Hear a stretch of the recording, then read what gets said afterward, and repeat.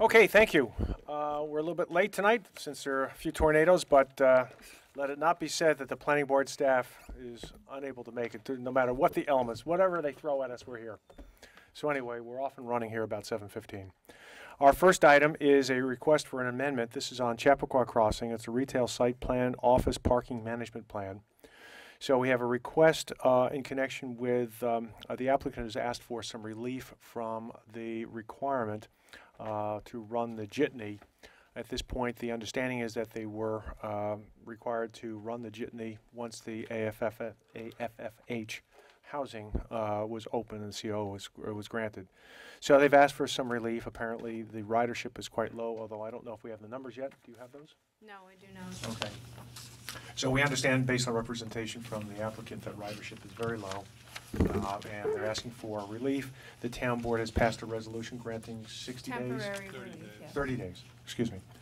So Sabrina, maybe you can fill us in because you drew up the resolutions and worked with the town board on this. So ultimately, the applicant went to the town board. They submitted the letter that you have before you, stating that they're expending a lot of money to run a shuttle where they don't feel it's an opportune time to run the shuttle. The Chappaqua Crossing site is under construction.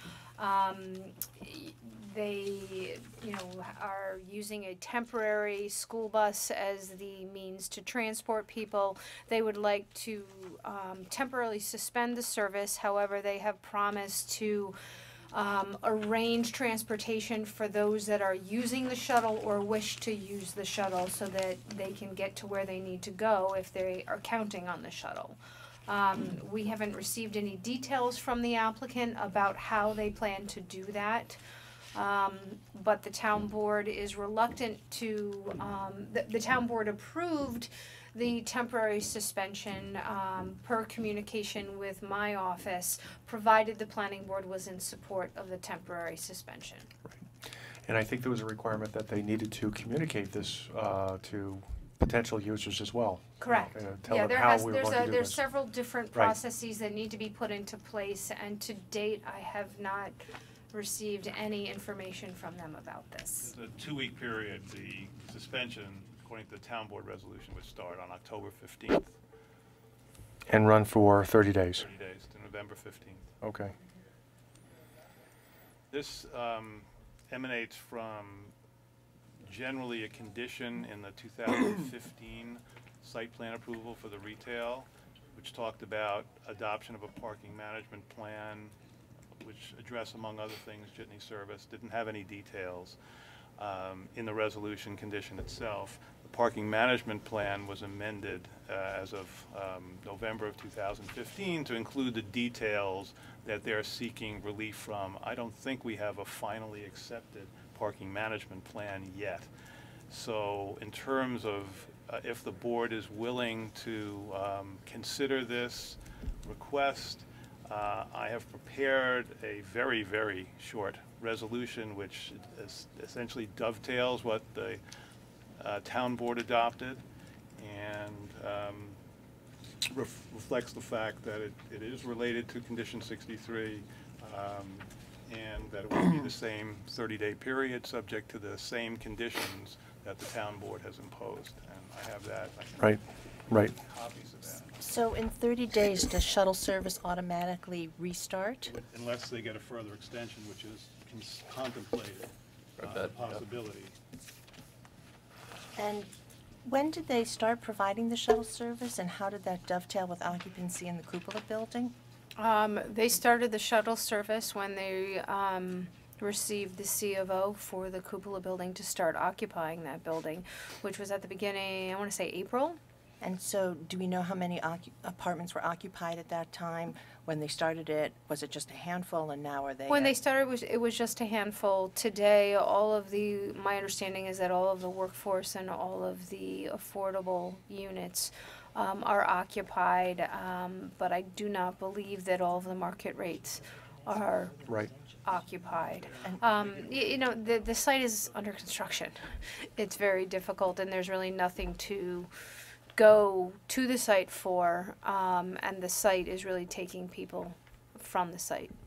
So, I I admit to being a little bit confused, because I thought that the purpose of the shuttle service was to bring people to the Chappaqua Hamlet. Correct. Not bring people to the Chappaqua Crossing retail. Correct. So their request on their letter, it's the last paragraph, shuttle service until such times the retail complex is 85% complete.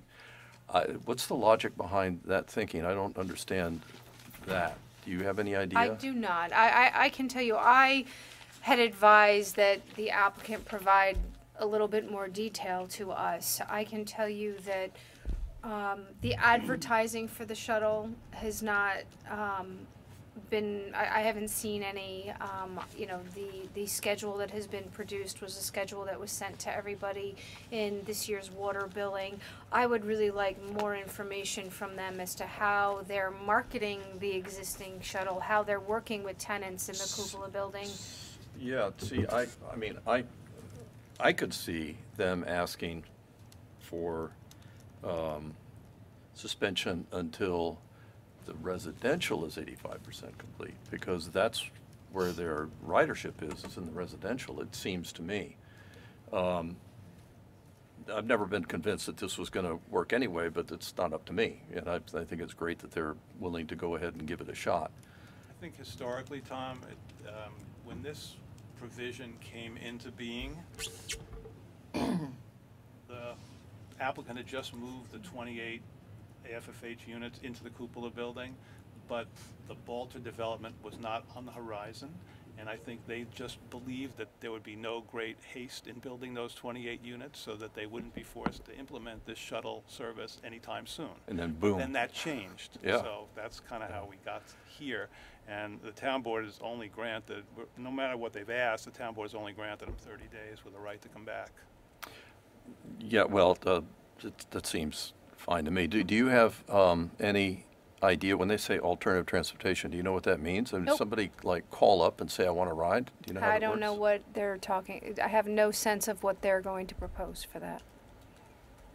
And do we have any sense of how ridership has changed as occupancy in the building has increased? I do not have any information. I mean, it could be that people are just starting to find out about it and just starting to tap into using it now that 40 some odd apartments or thereabouts are occupied in the cupola building. Correct.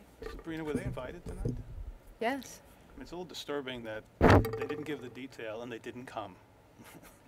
Yeah, I would think that maybe what we would want to see is, okay, what's their alternative plan? I mean, and have they come and talk to us about what kind of outreach they've made to advertise the fact that this service is now in place before, All the things that Sabrina's asked for. right? And I think, what, a week or so ago, right? You started asking after the Yes. town board Well, meeting. and so the board is aware. I mean, one of the things that the town has been working diligently towards is trying to create a relationship with this applicant so the electric shuttle that the town received from our NYSERDA grant could be utilized in place of a carbon shuttle. And we've been trying to come to agreement. You know, I know the town board has been working with the applicant, and there's a great potential future for this use, but we haven't seen a lot of information from the applicant regarding promotion of this, how it relates to the tenancy in the buildings. So I've asked for the information. We haven't received it. And I think Tom has made a very important point by reminding us that this was all about the hamlet. This was as a result of the AKRF study on the hamlet, and it was really to support the Chappaqua hamlet. So this is a critical point. I think it's missed, frankly, in the town board's resolution, which only deals with the Chappaqua train station. Even the applicant talks in terms of the hamlet. So I guess, Les, you picked it up in your resolution where you've got the hamlet as well as the train station.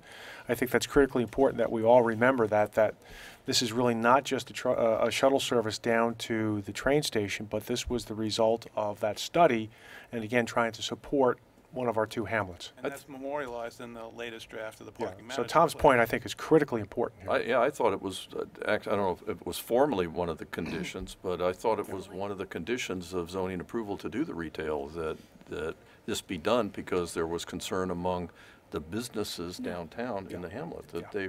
they were going to suffer. Yeah, you're absolutely correct.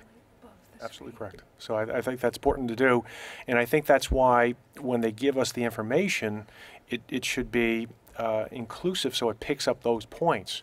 You know, not just a shuttle service at 7 o'clock in the morning one time for the train station, but it's supposed to be supporting the hamlet. So I guess I don't have a problem with supporting the town board and echoing the town board with our resolution, and let the town board figure out along with you, Sabrina, in terms of what they're going to do and what information they're going to supply. I will reach out to the applicant tomorrow morning pending the direction this board provides tonight as to following through on this. Do we need, I guess we need to approve this with a resolution. So we have before us a resolution that Les has prepared. Is there a motion to adopt the resolution? So moved. Second? Second. All in favor? Aye. Aye. Okay.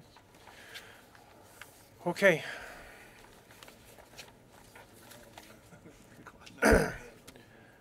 We move now to our next item. This is the Ruben Yao application for a subdivision amendment, lot line amendment approval, 66 Lawrence Farms Crossway and 76 Cary Lane.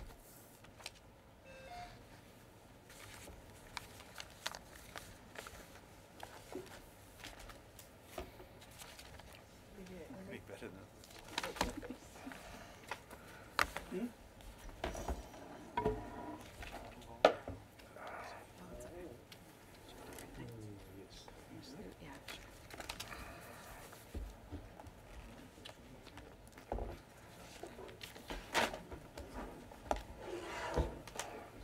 There'll be an audience, I'm gonna wait till that thing lets up.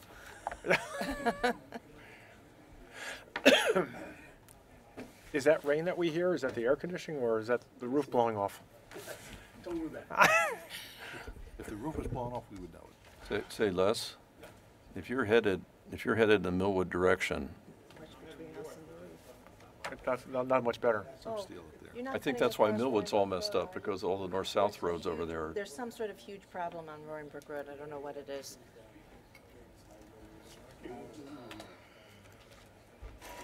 But Les, you are off the clock now.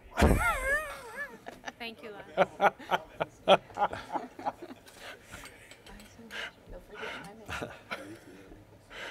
Good call.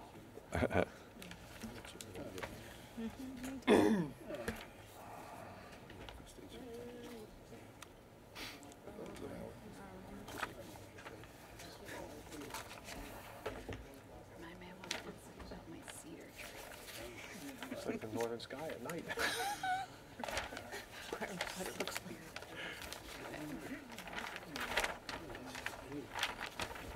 No, I didn't have one of those in my packet. Can you get this? Yeah, is the lot line? Much more regular. Yeah, okay. That's what I couldn't. What they're doing is heading this. Okay.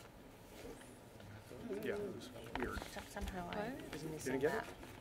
That's okay. One less piece of paper to recycle. Well, maybe you you got got two yours. of them.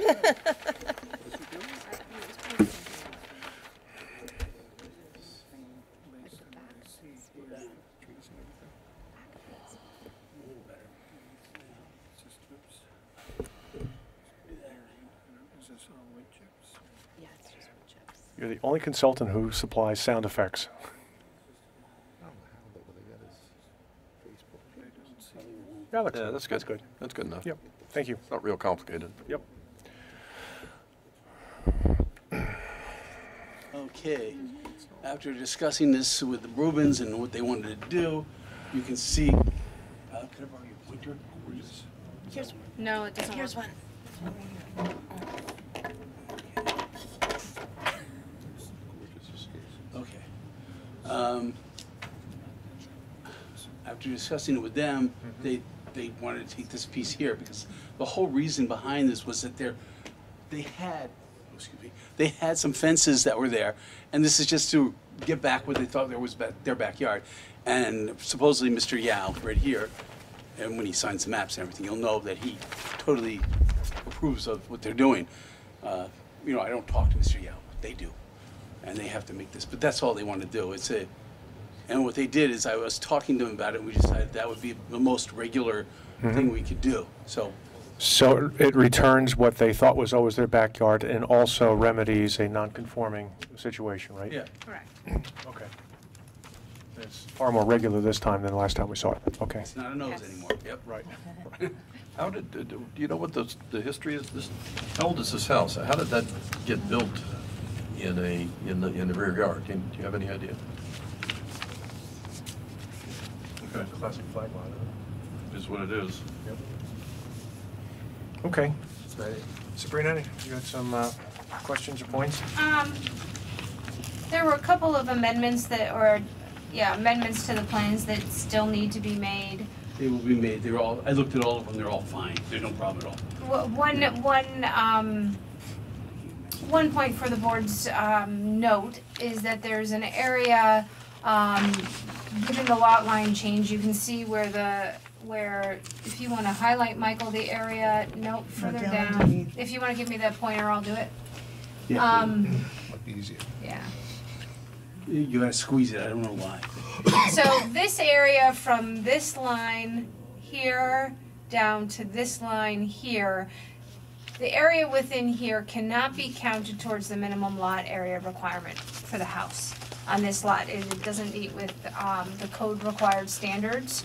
So it does not affect the existing property whatsoever, but it's for the note of record that that area is taken out of the minimum lot area calculations. For coverage and all the other things as well? Correct. Okay. It's hard to word. Other than that, the comments that I had provided, is squaring up the building coverage and the development coverage, putting North Arrow on the plan, so on and so forth. So there's a list of 17 comments, 2 of which relate to SECR. It is an unlisted action in accordance with the State Environmental Quality Review Act. We included a negative declaration for your review. And if everything's okay with that, we can move forward. Okay, very good. Okay, any questions, comments? Tom, Sheila? If not, is there a motion to adopt the neg deck that's been prepared? So moved. Second. All in favor? Aye. And then the other issue is whether we wish to waive jurisdiction on this. In the past, we've done that, and it seems to me that this would be an appropriate time to waive jurisdiction. I don't think there are any major issues here, any issues really of our concern. So is there a motion to waive jurisdiction on this? So moved. Can I ask a question? Sure. Real quick? Sure. If this area, because I guess it's because it's too narrow, Correct. It needs to be a minimum of 200 feet wide. so that would be true for this area also for this lot? This little Correct. peninsula up here? It's just, we have a huge area. And clearly that is no problem because lot number 1 is quite large. The only thing I would suggest, this is not really gonna make a difference in what we do, but we might one day end up with an application to put a swimming pool back here now that there's room for it, but that's neither here nor there, I think. So I have no comments. Okay. So would you second the Second. the waiver? Okay, all in favor? Aye. Aye? Okay, very good. Thank you. Resolution. Oh, we have a resolution even though we're waiving it? Okay, Yeah, you're not waiving the resolution part, you're waiving okay. jurisdiction. Okay. And the resolution simply says that, be it hereby resolved that you're waiving Waiving your jurisdiction, jurisdiction. And also all and the there's other a points number are of now incorporated conditions that that do. need to be Correct, met all the changes, prior everything. to the Okay. filing of the plan. Oh, well. Is there a motion to You adopt? just can't let go. We No. have to do something. The motion is being the adoption of the resolution, but Okay. You can change the motion to be the adoption of the resolution, Sure, and then it'll well, cover I mean- everything. Whatever folks want to do. Have another resolution to let's adopt make the the resolution. record Okay, clear very by good. a motion to adopt the resolution Yes. waiving jurisdiction. Yeah, Sheila just made that resolution. The motion. Is it second? Second. All in favor? Aye. Did we limp through that? Sometimes the simplest tasks Thank you, Michael. become Herculean. Okay. We move now to our next item. That's the Chappaqua Central School District. This is an application for a preliminary subdivision plat, tree removal permit, steep slopes permit, stormwater pollution prevention plan approvals. This is on Button Hook Road and Gary Lane. Hello, good evening. First thing is Jerry Barrett, who is really our point person on this, is on his way over 120 coming from Armonk. Okay. So he's dodging some trees, so he may be another 5 or 10 minutes before he gets here. Why don't we wait? Are you here for the Millwood veterinarian application? Me, no. Okay. Is anyone here for the veterinarian application? He thought he wouldn't be here till 8:30. That's not good. We could do minutes. I think he's in the dead zone. I couldn't reach him by phone, but he was We could heading do over, the so I fire can try. extension request. Sure, we can do that in, I guess, minutes. Why don't we do that and wait for Jerry Okay, then? thanks. Okay. I'll keep in touch. Yep. Okay. We'll jump ahead. We have a request from the Newcastle Fire District Number 1 for an extension request. This is for their subdivision, re-subdivision plat, lot merger, waiver of jurisdiction, site development plan, tree removal permit, stormwater pollution prevention plan, 491 and 495 King Street, New York, Route 120 and Elm Street.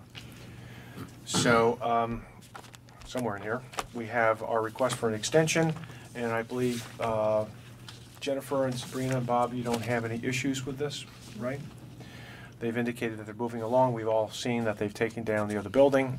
And so is there a motion then to grant the extension that they request? So moved. Second? Second. All in favor? Aye. I see Jerry just walked in the back, but we can sneak in a couple of minutes just to stay warm here. I don't know if we can, we have to be careful here and make sure we're all here for these appropriate minutes because we're missing Michael Allen, of course. Well, the for some of first these. one, We can't? it's only you and I. Yeah, so I don't think we can do that. So July 1 we can't do. We can do July 18.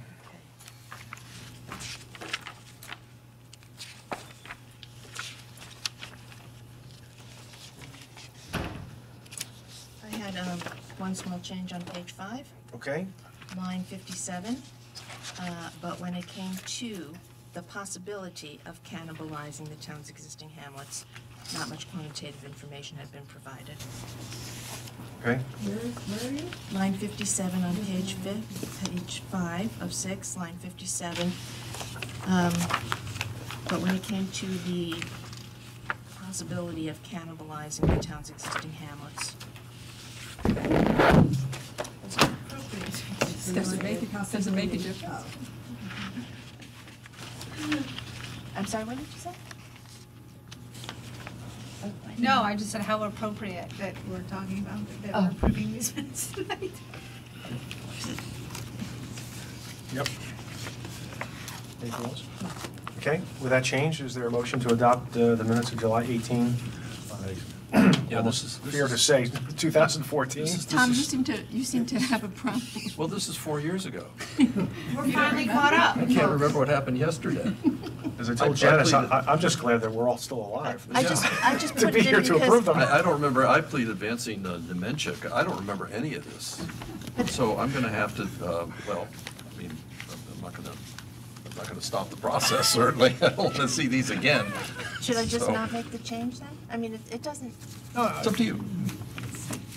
Yeah, no. it's just, Was there a motion to adopt the? Yeah, with the As change. amended. Yeah, as amended, with that one change, that's fine. Second.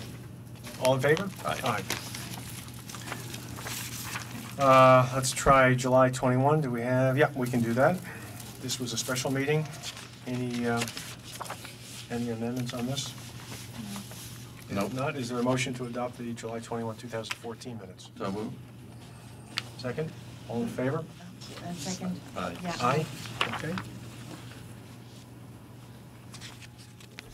Okay, September 2nd, 2014. We can adopt these. No changes on this.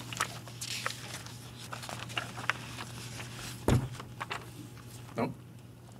I have no changes. Okay. Is there a motion to adopt the minutes of September 2nd, 2014? Second. All in favor? Aye. And I think we can do one more in 2014, yeah, September 8th, we can do this. Any changes? Nope. there a motion to adopt the minutes of September 8, 2014? So moved. Second? All in favor? Aye. We can do 2017. And then we'll call Jerry up. Any changes on the minutes of November 8, 2017? No, nothing. Okay. If not, is there a motion to adopt? Just finished flipping through, no, I Okay. don't have any changes either. Okay. Is there a motion to adopt the minutes of November 8, 2017? So moved. Second? Second. All in favor? Aye. Okay. Well, that was entertaining, so we're ready for you now, Jerry. It's always something to look forward to. We can return to those later on. We may have been on that. So we'll call it again. This is the Chappaqua Central School District application for a preliminary subdivision plat, tree removal permit, steep slopes permit, stormwater pollution prevention plan approvals.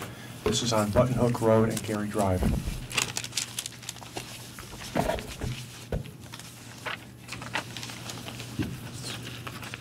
Good evening. I'm here this evening with Randy Catchis, representing the Chappaqua School District. I believe John Chow is here as well from the school district. Holly McCall. Okay, and engineers Bill Beckman and Michael Campbell are also here. So we were last before this board with this project in 16. And at that point, we had gone through quite a few versions of the plan till we got to the point where I think the board felt comfortable with the plan and we were directed to go do our engineering. So what happened was the soil testing began and Campbell Engineering started first, went and found the septic areas, pretty much the areas that we thought they were going to be working in. They had to move one septic on lot 1, and we'll get there so Randy can go to view and rotate. Yeah, I'm trying to do that now. Up to top there. Okay, rotates on top.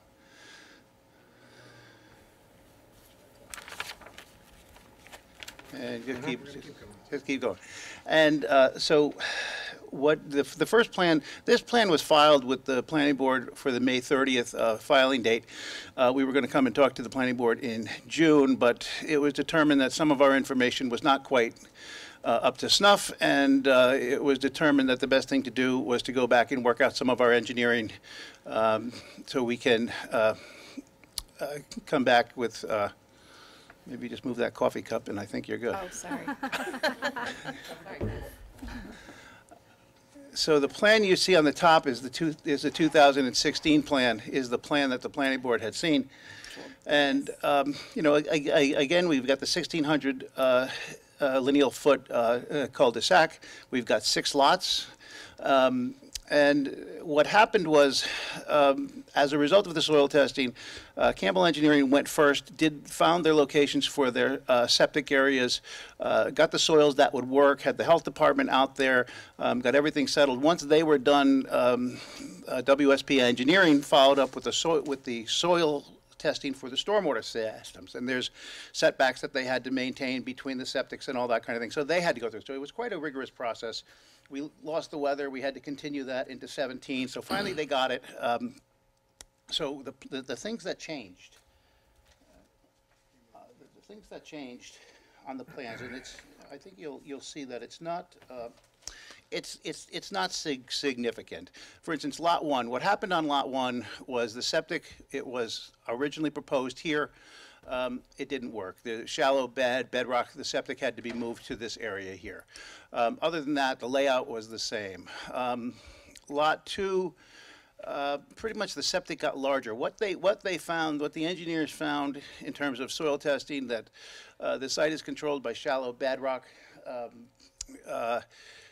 And what happened was the septics all got larger, the stormwater management areas, they all got larger. In the end, we ended up having to disturb an additional 2 acres of land area that previously we didn't.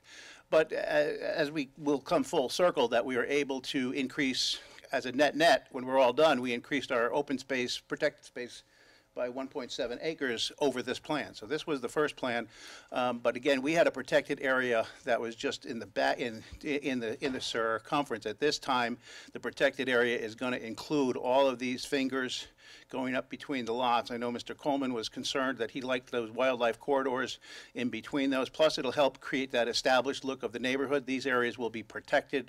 There's not going to be any activity allowed in there other than normal maintenance. So septic area got bigger, pretty much the same layout in Lot 2.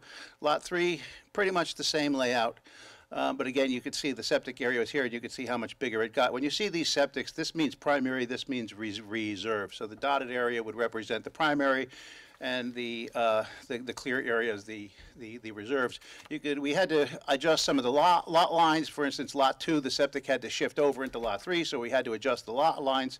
On Lot 4, we ran into some trouble.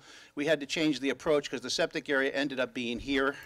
And so what we had to do is we had to change the approach to the side. Otherwise, it's the same layout. We just moved the driveway to the side to allow the septic area to be in the front yard. Lot 5, it's pretty much the same layout as you see, except again, the septic area got larger. And Lot 6 is pretty much the same. So it's substantially the same plan, except we had to make adjustments to get the engineering to work. So with that, I'll go into the current plans.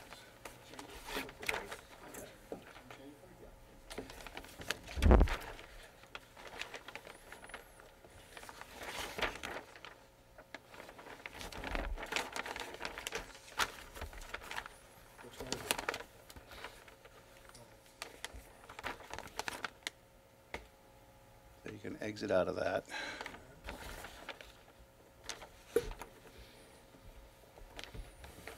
Close all. Okay, now the submission. And then I would go down to the SP1 existing conditions plan.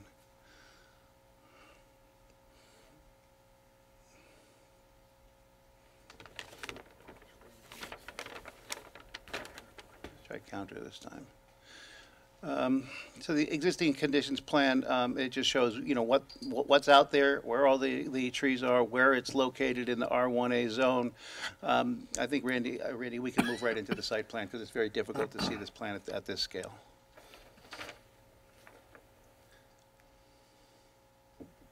So the next one would be the zoning conformance plan. And what we had done is we had gone through the plan, and we had gone lot by lot, and we've worked out the zoning conformance chart and the development coverage chart. We have color-coded everything, and the bottom line is we have a zoning compliant layout for this zone. Next one.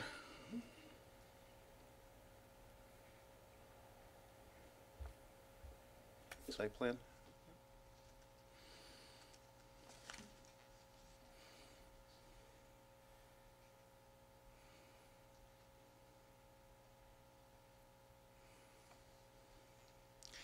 So this is the site plan, that it is substantially the same plan that you just saw on the comparative plan, except obviously it's been tuned up a little bit. It's been finalized. All the lots are pretty much the same. The layouts, primary septic, these are the homes, these are the pools and the cabanas, these are the driveways, this is the road. Septic area is the primary with the reserve, and that happens on each one of the lots. And you could faintly see there's all the stormwater, and Bill Beckman will talk more about the stormwater, but Bill has worked through the entire site. He's provided dry wells and storage vaults on each lot that discharge to level spreaders. He's provided an infiltration basin, a water quality basin, a detention basin. He's been working very closely with the town engineer. There's a lot of back and forth on that, and hopefully we're on track with that, I hope. And we're getting closer. So what happened with this plan was everything you see in green now is protected space. So this is like a 20-acre site. 10 acres of that are going to be in protected space. That's going to be managed by the homeowners association. We have to develop the language of what will be allowed in there and what won't be allowed in there. But pretty much half of the site is going to be in permanent protected green space. So each one of the lots will will be buffered by their neighbors. We are still taking all of the stone walls that have to come out, and we're going to line the front of every lot is going to be lined in the front with stone walls to get the established look. We have saved as many trees in the front yards as we can to get these houses pushed back. And when we get to the tree replacement plan, you'll see that I think we're planting 500 and some odd trees. So I think pretty much we can make this look pretty much established right off the bat. There's been discussion about this lot that has all the stormwater management areas, and I believe it's probably going to be part of Lot 6. This would be Lot 6 here. It's probably going to take over that whole lot, but obviously it's going to have to be shared by the HOA on the maintenance, and all that will be developed. There'll be concrete monuments. It's kind of off here, but it's the concrete monumentation, 25 feet on center on all these fingers. And they'll be marked a conservation area or protected area, and then it'll be 50-foot centers everywhere else, so it could always be monitored and enforced if there's been any clearing beyond those lines. So I think we can move on to the next plan.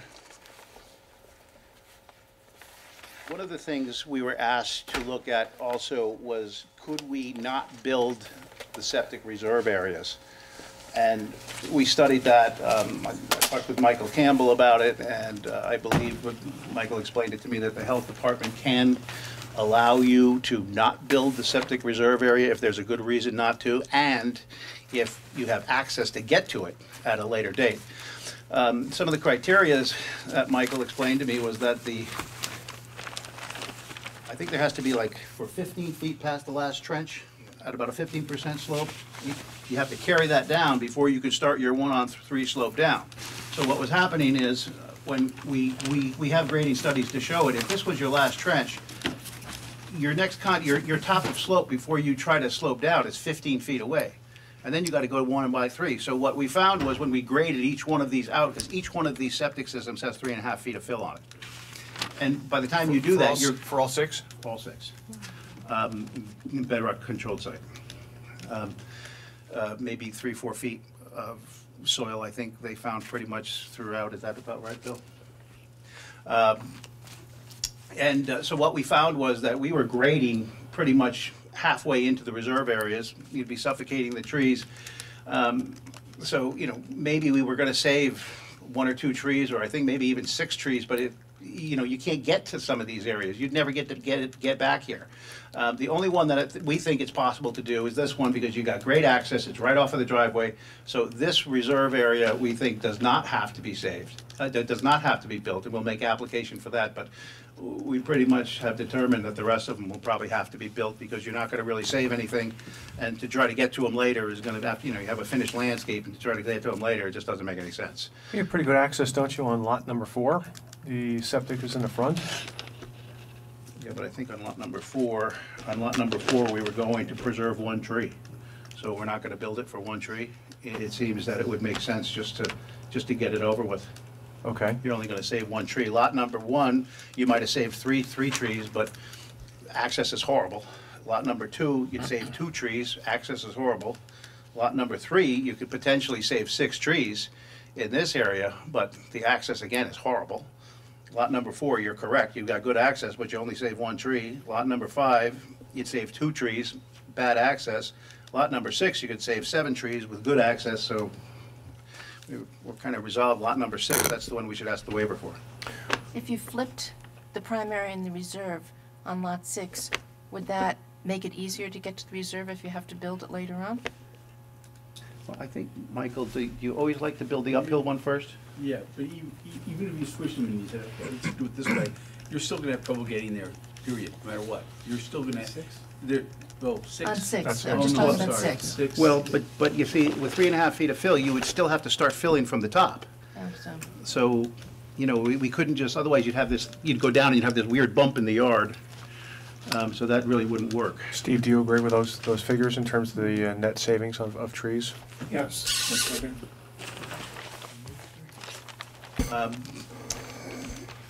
So this is our tree removal plan. One of the things, Randy, could you go to, one of the things that Steve had reviewed the plan thoroughly and asked us to look at about 90 additional trees that were on the edges of the clearing and grading limit line. Go back, Randy. We're going to go back. Which one? We're going to get out of this. Oh. We're going to close out of this. And they were on the clearing and grading limit line, and he requested, you know, if we went back to, where's our? Where's your drive? Here? Are your thumb drive? You gotta get, Let's go. Oh, there you go, removable disk, got it. there you Okay, go. where- That one, the bottom one. This one? Yeah. You got it. And, you know, if we went back and looked at those 90 trees that were on the edges of the clearing and grading limit line, could we adjust the grading? Could we add tree wells to try to save some trees? So we went and we looked through that and to see what we could possibly do. And what we found was that, yes, that was possible on several of these. And we went through that and, you know, we found on lot 1, we were able to save, you know, 1, 2, 3, 4, 5, 6, 7 extra trees.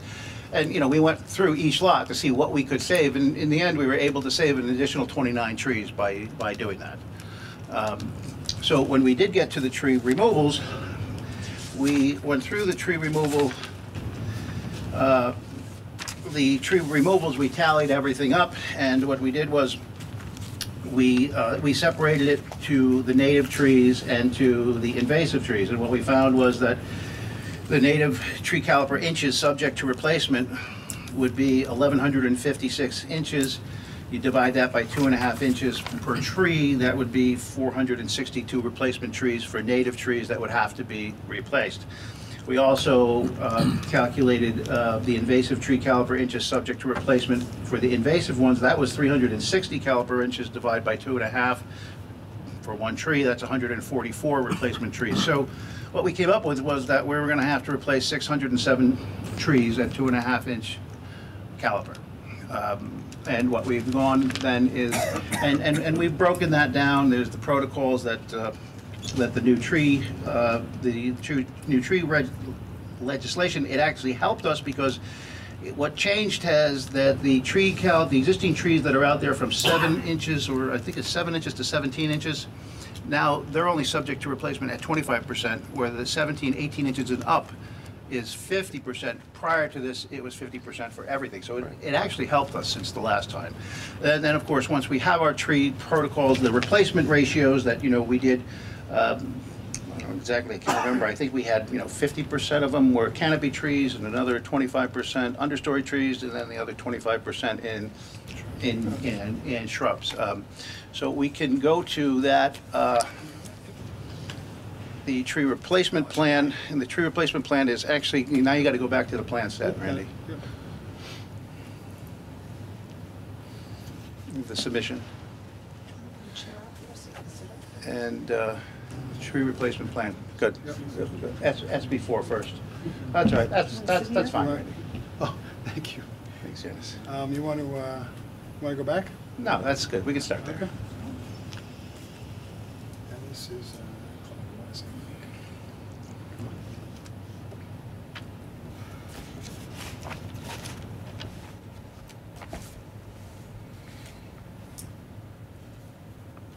I think you got to can't keep, see it so small. you have to rotate your That's the other way. you're Okay. upside down. All right. Nope. Couldn't read it.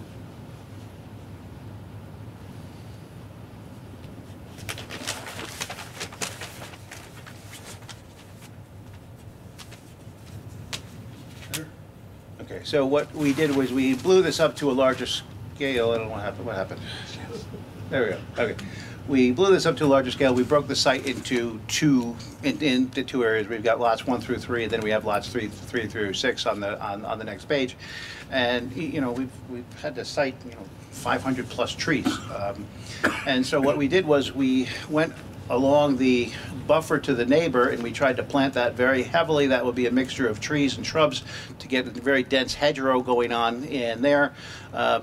We've planted, you know, all in these front yards. We've also went in with the understory trees, and we went into these understories to plant things like, you know, dogwood and hornbeam. That would be understory trees.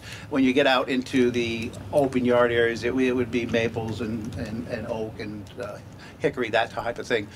And so we went through that, and as you can see, it's quite a dense planting. The red, I believe, when you see these red things, I think what that is, don't be confused by that. That is the deer netting that will have to go around the shrub masses. What we try to do is try to do 8 to 10 shrubs, and we try to create masses and keep it one species so it doesn't look mixed up. And so that's what you're seeing with the red, so don't be confused by that.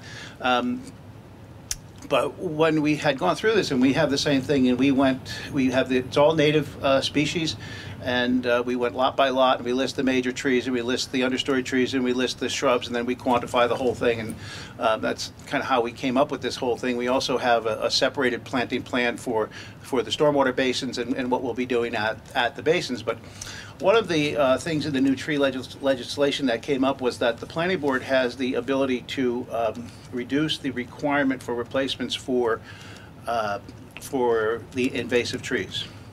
And we looked at this, so, I think we said the invasive trees, we had to replace 144 trees, so we had requested in our letter to the planning board that they consider a 50% reduction, or instead of 144 trees to replace the invasive trees to be removed, 72 trees. And what we did was we went through and we discussed this at our staff meetings. We met every other week with staff, and they asked us to show, well, what trees would you ask the planning board to not install? So we went through, and all these trees you see that are grayed out, and primarily we did it along this border here because, again, you've got this big open space area here that's kind of wet and will probably never be developed. There's no neighbors down there, as opposed to here we kept all these trees because there are neighbors and we want to get that really heavy. So they're all inside here. So all the trees, and again, to get 535 trees on the site is a challenge. That's a lot of trees, and so it's the areas that you see where we have these grayed out trees. And again, most of them are going to be in the understory or at the edges or adjacent to the undeveloped lot. And Randy, can we just go to the next plan? Sure.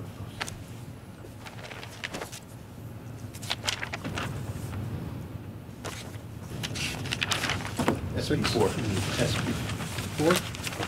4? No, you're right, 6.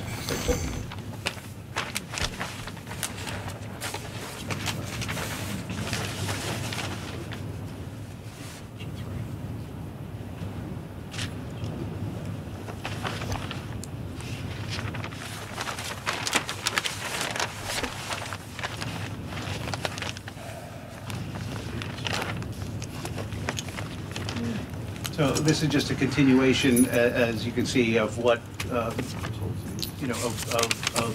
lots 3 through, this is lots 4, 5, and 6, and it's kind of the same, it's the same concept. We're going to plant in the front yards as much as we can. Of course, we've got to stay away from the septic areas. We can't plant over there, but we can plant around them. We can't plant in the town's right-of-way, so we're staying out of that. So we're trying to get trees where we think we can, and in between, we're filling in, once these wooded areas are cleaned out of the brush and the deadfalls, and we'll go in there and we'll plant with the other trees, with the other understory trees and shrubs to thicken up those buffers. But once again, part of those 72 trees where we're requesting the waiver are these gray trees, and we feel that they probably really won't be missed. Could we go back? I had a question for you on lots 1, 2, and 3, where you've got that planting plan up against your western border and the eastern border of your neighbors. By installing such a very thick planting barrier, I'm concerned that you're going to impose, an awful lot of shade and block sun, especially morning sun, to your neighbors. So maybe we should look at that area and remove some trees out of that area. Maybe it's just too thick. Maybe we should also use more shrubs down there instead of trees. I'm concerned about removing people's access to sun, whether it's for solar reasons or other reasons. I'm sorry, could we get to that plan so we could look at it? Yeah, that was the one just before this. It was lots 1, 2, and 3. Sure. Because it looks like it's right up against the property line, and we are, but it's interesting when you're out there because it's kind of like this. We're up here, and then you get to the property line and it starts dropping It down. drops off very severely, the yes. neighbors. And that whole area is wooded. So the Yep. neighbors, the homes are really developed closer to Gary Drive. They're really not up there, so I'm not sure that it would affect them, but we could certainly look at it. If you can see where the, What area are you talking about? Right here. Oops. Sorry. I don't see it. It's coming back. It's stars. It's a star night. but He's yeah, right here. Yeah, sure. But Right on the front. you know, we could certainly do that, and we could certainly add more shrubbery to create that thick buffer, because this is really all wooded. Yeah. Because it drops down, and when you get Yes. to the backyards, that's where their yards are, so. It's almost carved out. Do you think it was carved out when the other, the Gary Lane, It may well have rows, been, yeah. houses were put in? Yeah, when Okay. they built Elevation it. difference, right? Yes, So, yeah, this site is really up on like a plateau. yes, yes. But because it's up there, I think even the you know, putting the trees right on the property line and with that kind of density actually accentuates that kind of concern. Yeah, well, I think probably it's a good idea to use the understory trees and more shrubbery, because it'll create more of a transition from, Right. you know, being open to straight up. It'll create that transition, so yeah, we could certainly Okay. do that, and I'm sure we could still make all the numbers work. And as long as we have this up here, I'm stealing a little bit of Bob's thunder, but one of the concerns or questions I have for you is we're building these detention ponds here. And you've indicated that the soils are very, very thin. We have a lot of bedrock. We have had so many issues over the years where people say that whenever a new development goes in, it disturbs the soil, disturbs the runoff, and then all of a sudden their basements are wet.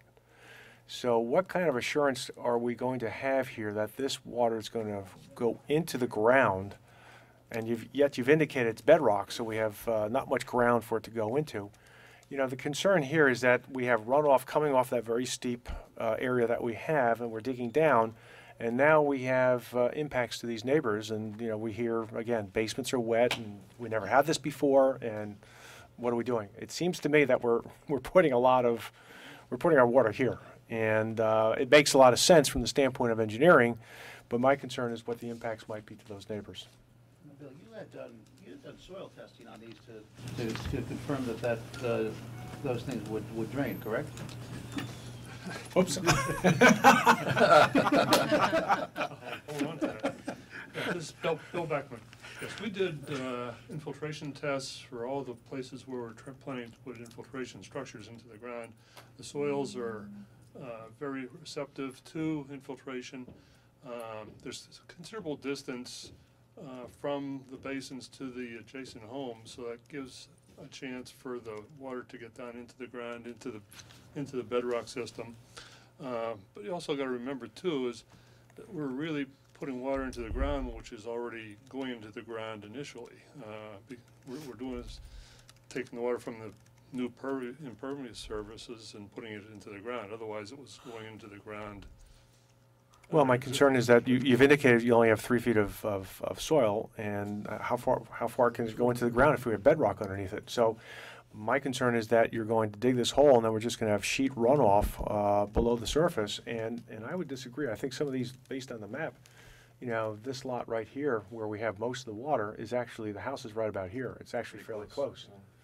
So I'm not saying it can't be engineered, but it is a concern because we have heard this so many times. When you put a development in, you guys approved it, and now my basement's wet. It never happened before.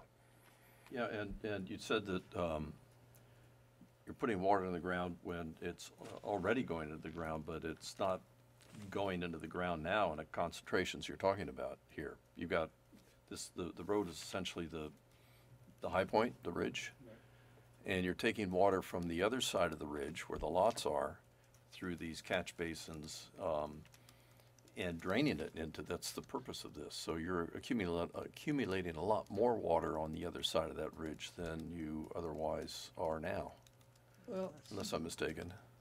not to a large degree, because there's the property sits on a north-south trending ridge, and you can only push so much drainage across a high point until the point where you try to do any more, and you get this elevation change that doesn't work. So when I get to my presentation, you'll see the sort of dividing line on north-south, and it pretty much stays the same. Well, you've got all these roofs are going over there. But not all of them, and again, the water that's falling on the roofs is now falling on the ground and running off the same direction. Okay, we'll wait for your presentation. Yeah, 'cause it's not going that way. Well, it looks like it is, but we'll wait for your presentation.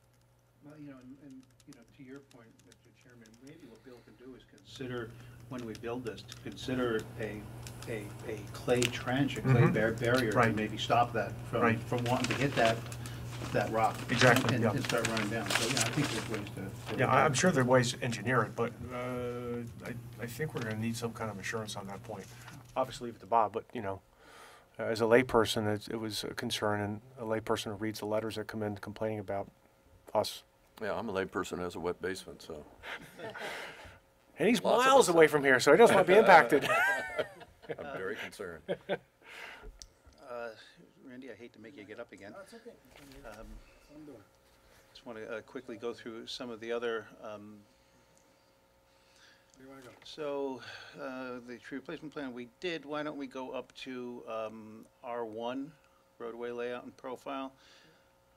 And so we have worked with Campbell Engineering and the town engineer to detail how everything's getting built and to demonstrate that, all the driveways and the roadways can meet all the vertical and horizontal geometry required. And it's a fairly gentle site, so, what you can see is this dotted line represents the existing grade, and you could see the proposed grade. So we've been pretty much run the entire road pretty much on grade. I think our maximum slope is 8%, which is a handicap ramp, so pretty gentle grades the entire way. We still have some crossing of the Ts and the dotting of the Is to make sure that the town engineer is satisfied that everything's been addressed, but things like sight distances and driving distances and all these types of things, we've looked through all that. That's been kind of hashed out, and that's in the process of being finalized now. Randy, let's go on to the next one.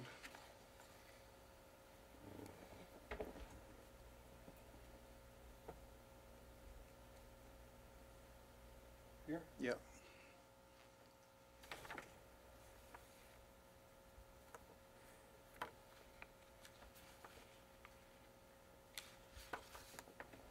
So what, what we were asked to do, we were asked to look at, to make sure that there were clear lines of sight as people were pulling out of their driveways. Of course, this reads a lot better on the plan than it does on a screen. But, each driveway, it does have clear sight lines for about 200 feet each way. We have profiles to go with each one. If we can go to the next one, Randy. I think one of the concerns the town engineer had was whether we were going to need any easements over adjacent properties where these sight lines will happen, and that is the case. Where we have the point of curvature on the road, and, these folks coming out of Lot 5, for instance, as they look down the road to see what's coming, they're going to be looking across and conversely, this guy traveling here, he's going to be looking over here. This is the property line where our stone wall is. Our stone wall is low enough that you could look over it, but they will be looking across the yard here. They will be looking across a part of the yard here and a part of the yard here. So there will have to be site easements put together in favor of the town, I believe. Yes. In case Which they town have to be, council will review site easements. just to make sure that they're clear. And let's see, Randy, look at the exercise you're getting.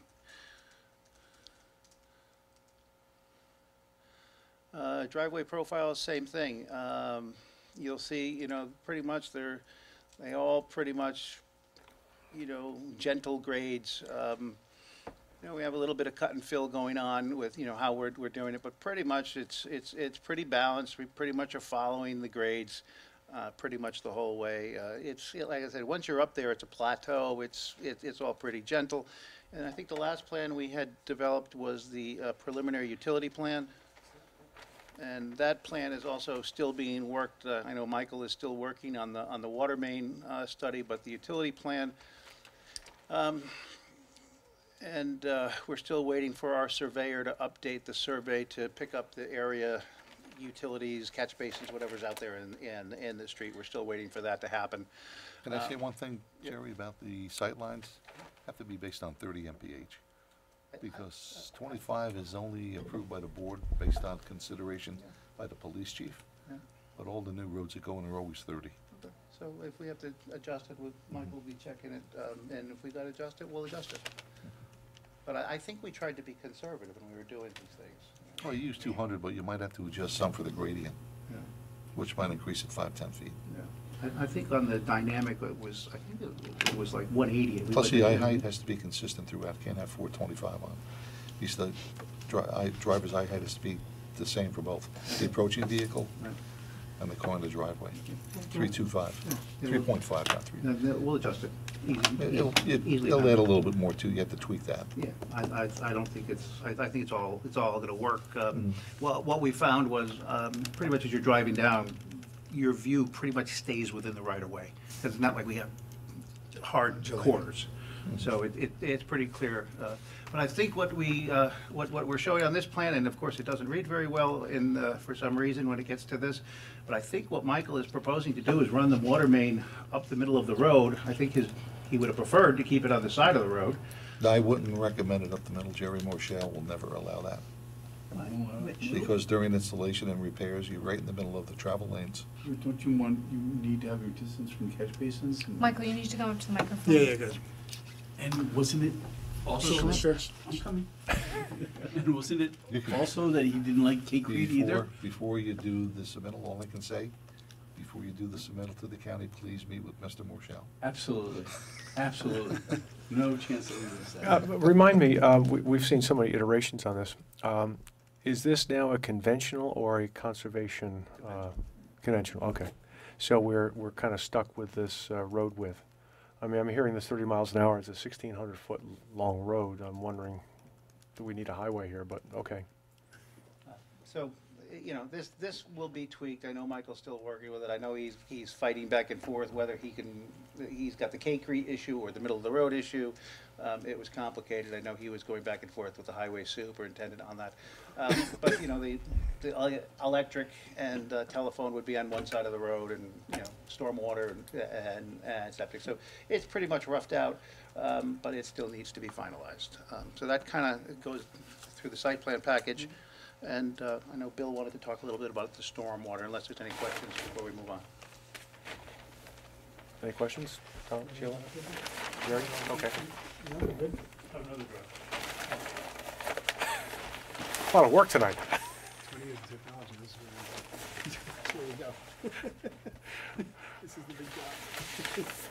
All right, that's one. Are you driving yourself there? No.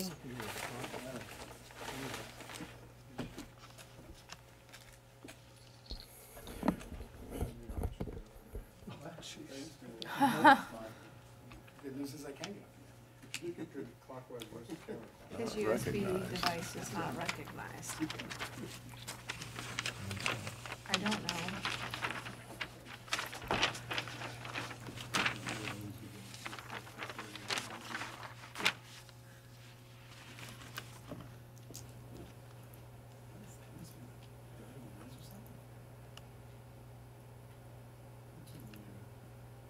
We use the one that gave us in the report. What? We have one in the report, but I use. Still work. It's working. It's working.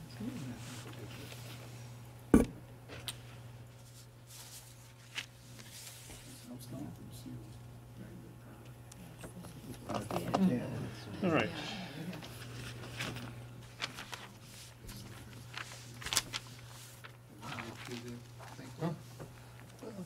If you want to try. All right. Again, my name is Bill Beckman.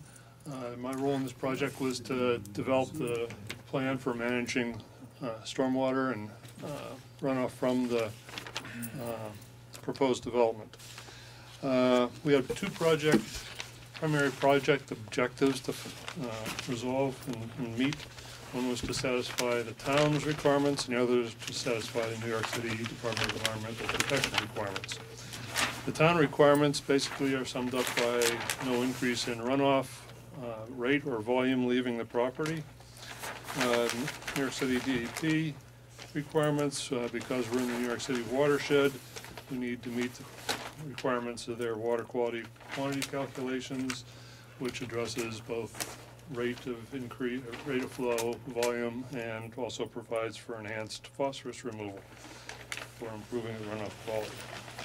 As Jerry mentioned, the process involved communication and a number of meetings with town staff, town engineer in particular, and the review at various stages was very helpful, and the board should understand and recognize that their assistance has been appreciated.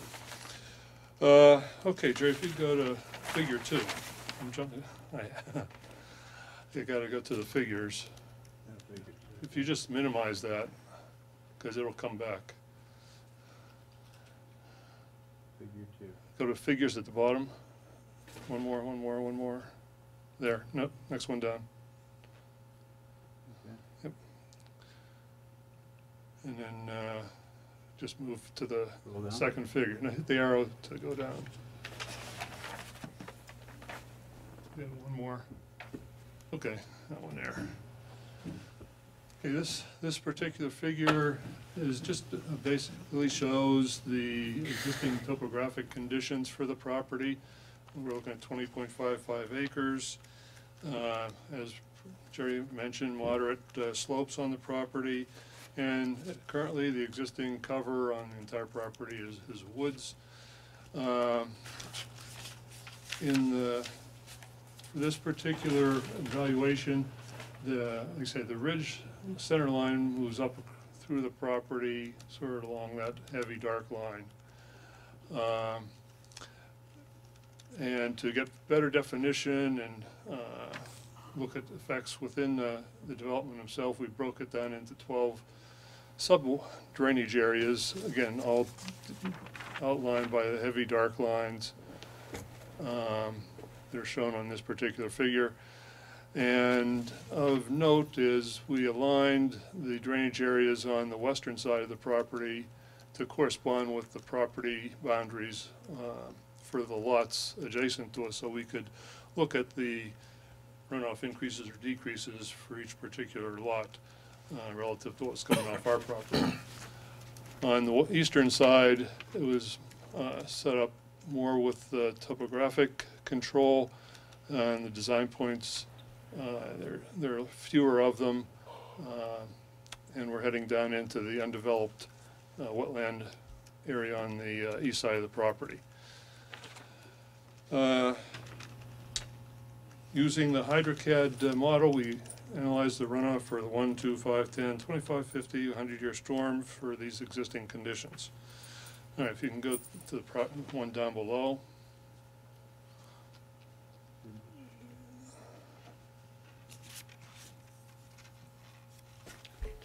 That's good.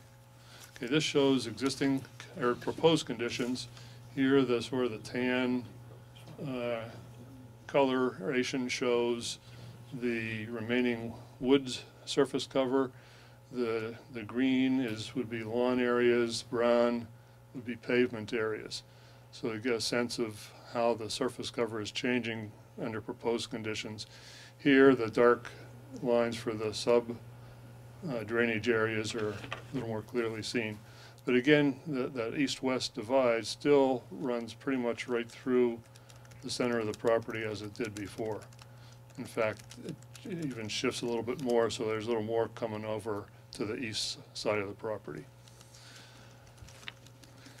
And again, we use the HydroCAD model to evaluate the runoff for different storm events. Here, if we could go to table, so just minimize that. And go onto the next file, the tables. And if we go to the very last one. I don't know if you can zoom in on that at all. I just want to do that. You just click on this up here, maybe. 26.4 up there. Or go over here, hit the arrow, and okay, that works. Okay. Good. Okay, so this is a summary of the results. Can I say one thing? Sure.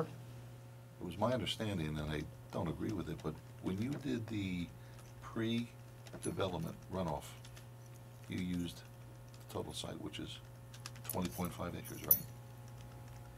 To get all these Yes. design points? when you did the post, based on what I saw in your summary, you put in there that you only use the areas within the clearing and grading limits? That was And that was for the DEP evaluation. Okay, For the town, under exist and proposed, we still use the 20.55 use the acres. 20.55, Yeah. okay. I just wanted clarification on that. Right, okay. So, under existing conditions, for each of the 12 drainage areas, we have a value calculated for the peak runoff for the 100-year storm event and the peak runoff volume.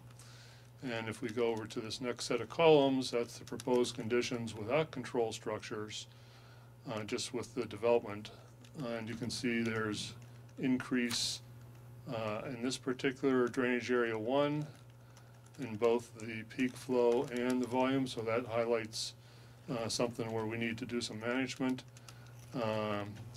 However, in the second drainage area, because of the way the proposed lots and configurations are showing, there's a decrease in the peak runoff, and there's also a decrease in the volume. So that particular drainage area doesn't require any management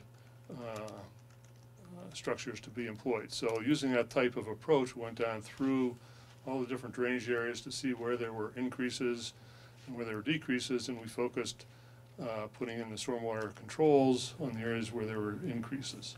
So we could knock those down and get to the point where we don't have any increase over the property. So if we can get to plate 1, that'll summarize the proposed stormwater controls in a visual manner. Can we just minimize that because we will be coming back. Plate 1, there you go.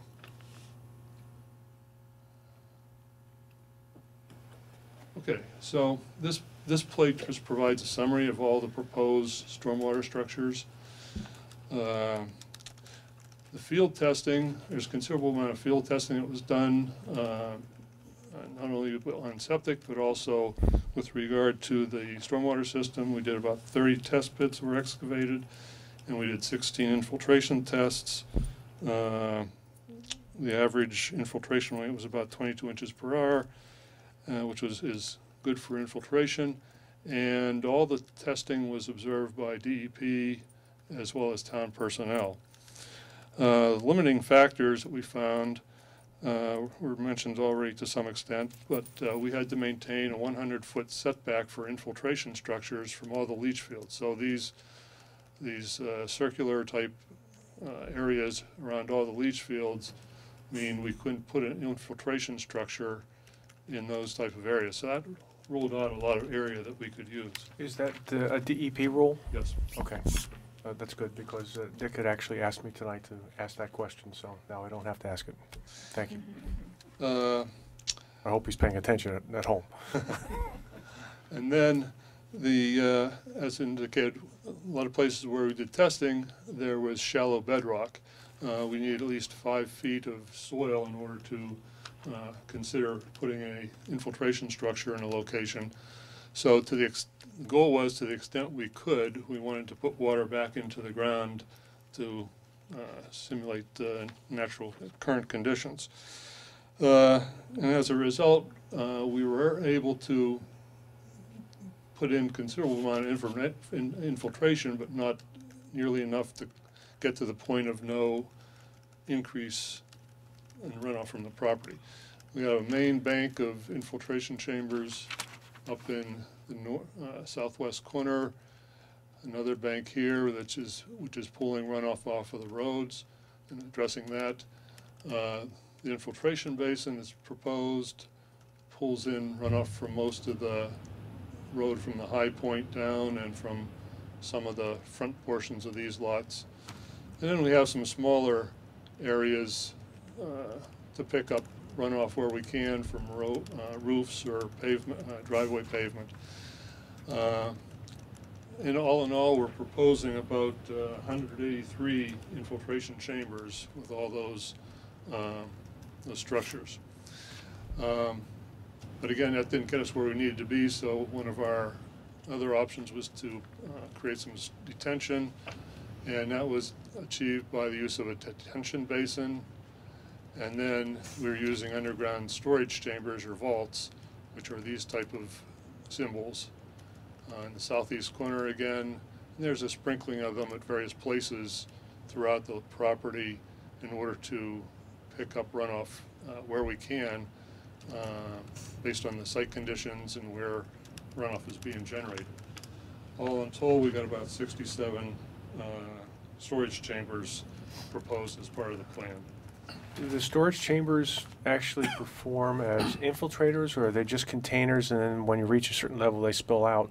And They have a restricted outflow, so that water comes into them. It's stored during the peak portions of the storm, and then slowly dissipates out over the next day or so. What's the mechanism for that? I mean, how does that work? The water comes in high, and so how does it get out? And how is it managed, its outflow managed in terms of the time factor? Well, the outflow is controlled by the diameter of the outlet on the tank. Okay, and where is the outlet? At the bottom of the tank? So in theory, over the next day or two, that tank will drain and be available for storage for the next storm. So going back to the point that Bob was making earlier about possibility of water draining down into the backyards of the people along Gary, if you've got these storage vaults and these infiltrators which are then releasing out on the other side of the ridgeline, on the west side, aren't they going right into the backyards of? No, the only place we have water coming out of tanks on the west side are this set of tanks here, and the drainage from those tanks is being routed to a connection to this catch basin at the intersection of Gary and Button Hook. So And same with these vaults here? These over here? yes, And the detention basin also goes into those vaults, so when that overflows, that goes into the vaults, and then any overflow goes into the existing stormwater structures on the road. for each of the. So, again, trying to understand the mechanism so we understand it. So the outlet at the bottom of the vaults, are those outlets that are then directed and actually connected to the underground storm system that goes to these, the stormwater Jerry, basins? if you could jump ahead and Piped, right?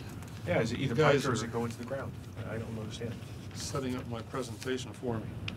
Okay, if you could go ahead to plate, They go to the ground, it's a problem. let's say plate 4. Minimize that, Jerry, Right, right. Must be piped. and go to plate 4 right here. There's a blue line here that shows these all connected to, it goes down to this catch basin here. Mm-hmm. So I think that's what's happening there.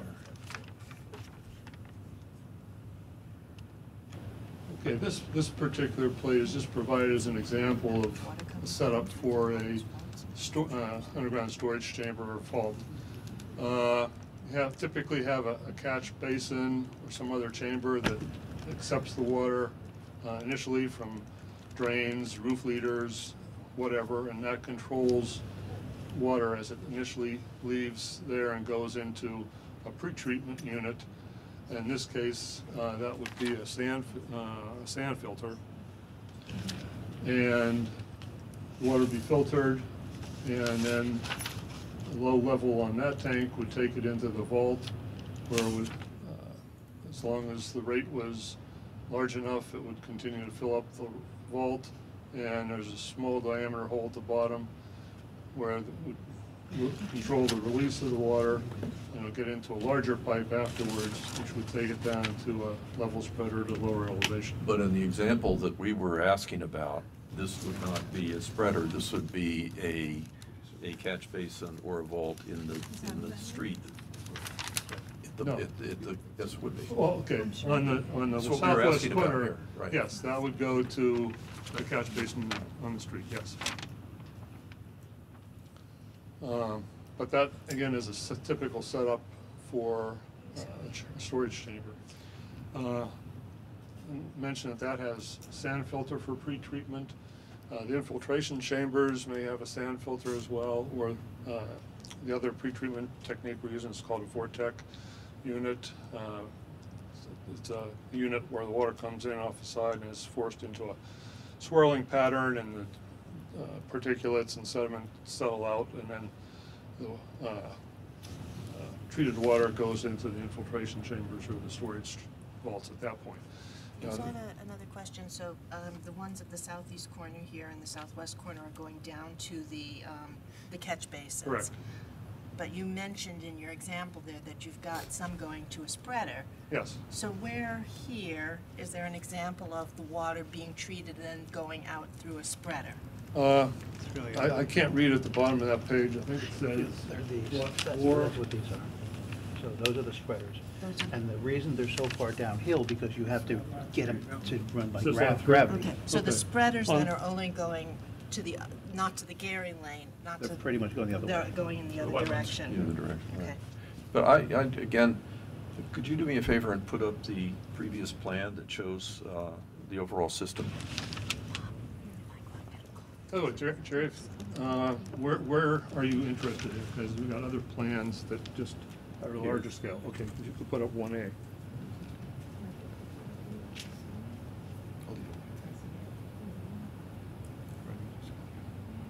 But the system on, it seems to me, just for, again, a layperson, the system that you're designing on the left-hand side of the western side of the property is not an infiltration system, it's really a direction system. You're just basically holding the water and basically directing it down to the storm Surge basins. management, yeah.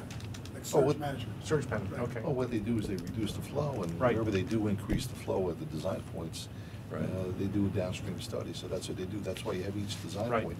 You can see whether it's gonna be reduced or increased. Right. So wherever it increased, they did a downstream study to demonstrate won't have any impacts. So Which he did in partic- his report. So, but the detention area, these are going to be infiltrators, though?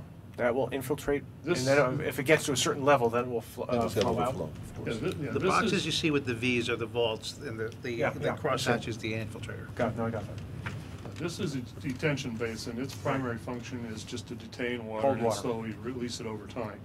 And it'll serve in the same capacity as the chambers, the storage chambers. My And question, I'm sorry, go The ahead. overflow, again, for those will, like I say, be directed to the catch basin, and I have some information that Right, we've right. looked at that. Okay. So my question is, this array here of Yes. vaults, I don't see, where's the water coming from that fills those vaults? I don't see From any about structure this for that. part of the road down to here, these catch basins are being piped reverse gradient back to these vaults. Reverse gradient, are they, is this a force system? No, It's just, these are gonna have to be deep. right, okay. They're deep enough so that it does that. Right, so it runs backwards. Okay, got it. And there's no sand filter for that that I see. Probably a sump in that first basin, Well, isn't there? I don't see no, anything, they're all yeah, vaults. I don't see anything, we may have to add one. And I don't see one here either for this Well, system. that one, there is one, I think, right there. Is there? SF, I see? SF, but That's only for it's one of them. it's very small compared to the rest Oh, of it's a the tiny water little that's being thing. stored and retained. Is that typical? Yeah, That's only they're for pretty one much of the at scale. That's at the size of the. So do they ever get, do they ever sort of eventually not do the job? I mean, Well, all these structures are, they get, whatever it is they're filtering out, does it sooner or later contaminate the filter itself and it doesn't do the job anymore? well, again, let me go back to the beginning a little bit. All these structures, particularly the pretreatment structures, are designed and intended to treat up to like a certain portion of the flow and the runoff. They just don't have the capacity to address the peak flows from 100-year storm events. So they all have bypasses that, when the flows get too large, the water would go around the pretreatment structures and go straight into either the vaults or the infiltration chambers. I'm not talking about the peak surge, I'm talking So- about the gradual buildup And- of sediment or Yeah, whatever. and part of the it is. maintenance plan will be Maintenance. to routinely check the pretreatment units, either the sand filters or the Vortec units, and clean them out as is needed. But that's the whole purpose for them, because you don't want that material getting into these other underground structures where it's more difficult to So, maintain. and that will be the responsibility of the HOA to be protect a it against the comprehensive- degradation, and then you'll have the maintenance There'll be plan. a comprehensive maintenance and inspection program that Mhm. Jennifer and I will have an envelope passed to review with the attorneys to go over, which is all gonna be part of the AO. The only maintenance we're gonna have, as far as Jerry's department, is just basically the catch basins and the street, and that's it. So the question I have about all that is this is a pretty major facility here, which is doing a pretty important job, which is on this site. Is there must be HOA or some kind of easement situation that, how's that addressed? Yeah, it's addressed the same way as any other property that has stormwater management facilities on it. And there's a standard stormwater management maintenance agreement and easement agreement. So it serves two purposes. One, it requires the property owner here, it will be, I guess, likely maintained by the HOA. So it will require that entity to perform the maintenance specified in the SWIP. There's a specific maintenance protocol that's spelled out in the stormwater maintenance plan. And then it also is an easement agreement to allow the town the ability to, if something is going wrong or if the owner fails to maintain, it allows the town access to that property to go in and do whatever Right. maintenance needs to happen and then charge it back to the property owner. And so these other ones, which are really site-specific, are the property owner's responsibility, is that right? That's my understanding is how it would be structured. Yeah. But the same stormwater maintenance agreement would apply, an easement agreement. To each property owner? Yes. Right. Got it, thanks. Okay. All right, so based on this proposed plan, I already indicated the number of different structures, the storage volume that's being proposed with, between the infiltration chambers and the vault is about 137,000 cubic feet. What's required to be stored by the DEP extreme flood requirement is about 86,000. What's required for the DEP runoff reduction is only about 21,000. So that excess storage between the 86 of the DEP and 137,000 that's being provided is what we needed to do to meet the town requirements of no runoff increase from this property to the adjacent properties or off-site properties. So if we could go back to table 11, Jerry. Hopefully it's, I'll put a tab up at the top somewhere.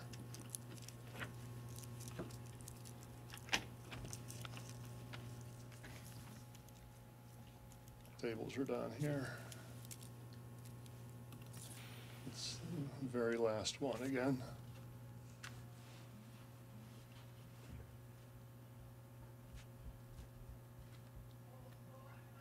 Thank you. Okay, so this last set of columns here is the proposed conditions now with the control structures. So you can see without the controls, we had a peak runoff of 24.59 CFS.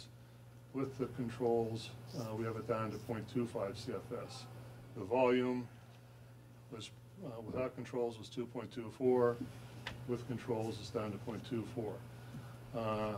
Of interest to note is that from existing to proposed with controls, or even without controls, these drainage areas, that should be 3 there, 2, 3, 4, 5, those all align with the property owners, properties along the western side of our site. You can see that across the board for those 4 or 5 drainage areas, there's relatively significant decrease in the amount of peak runoff as well as volume that's going on to those properties from this. From existing property. to when, after your Right. treatment, after your plan. Mhm. Okay, and then just, so as a result, we didn't have any total site-wide, when you compare existing to proposed with the controls, we have decreased site-wide peak runoff volume. There's decrease from existing to proposed, so site-wide we've met the requirements. two drainage areas had slight increases, and for that reason, town engineer asked us to look at that a little bit closer, which we did. Jerry, if you could find figure 4.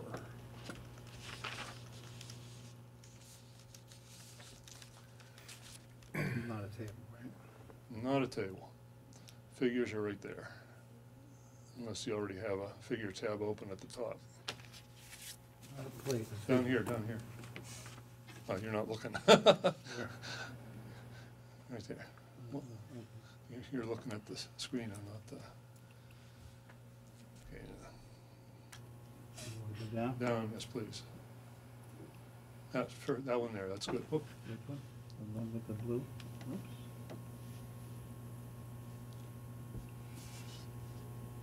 A little more, a little more. More? If you use that, these arrows, right?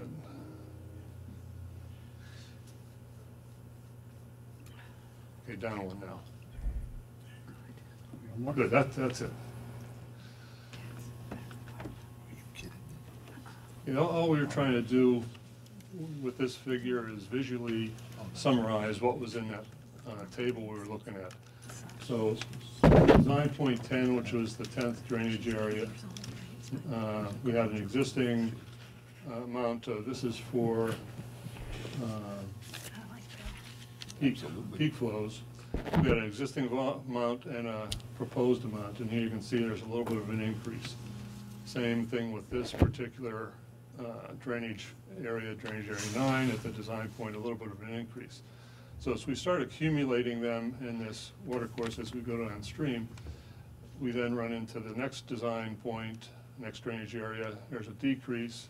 So when you start, again, accumulating them at this point, the proposed is less than the existing. So going into this, this pond here, the peak runoff under proposed conditions is going to be less than existing, and as we continue on leaving the site from the effects of all the drainage areas, the proposed is reasonably less than the existing. And we also did that along the east side, along Gary Drive, and here it's more significant. I think it says about 22 under existing, and I think it's around 10 under proposed. So we've reduced the peak runoff in this water course by about a half. So, I have a question about, this is designed for a certain event threshold. I mean, it's, I don't know where it's a 50-year storm. Well, or we've been talking about 100-year storm. 100-year, that's 9.28 inches of runoff. Okay, good. So just a question about that. This is, a 100-year storm is assuming that all systems are working for the 100-year storm. Beyond that, once the systems are saturated, would you get a lot more runoff because you have a lot more impervious surfaces that are now getting into these streams than you would have in the existing condition? It depends on the storm event. Right. But we only designed to 100. Right. Just a technical question. 500-year storm, but every guidance and specification and publication does not recommend 500 because it'd be so cost prohibitive. Everything goes up to. I'm just asking a question whether that's I mean, fact. it's probably going to be no doubt, it'll probably be overtaxed. Nothing's designed for 500-year storm. I'm not suggesting we design for 500. I'm just asking a question.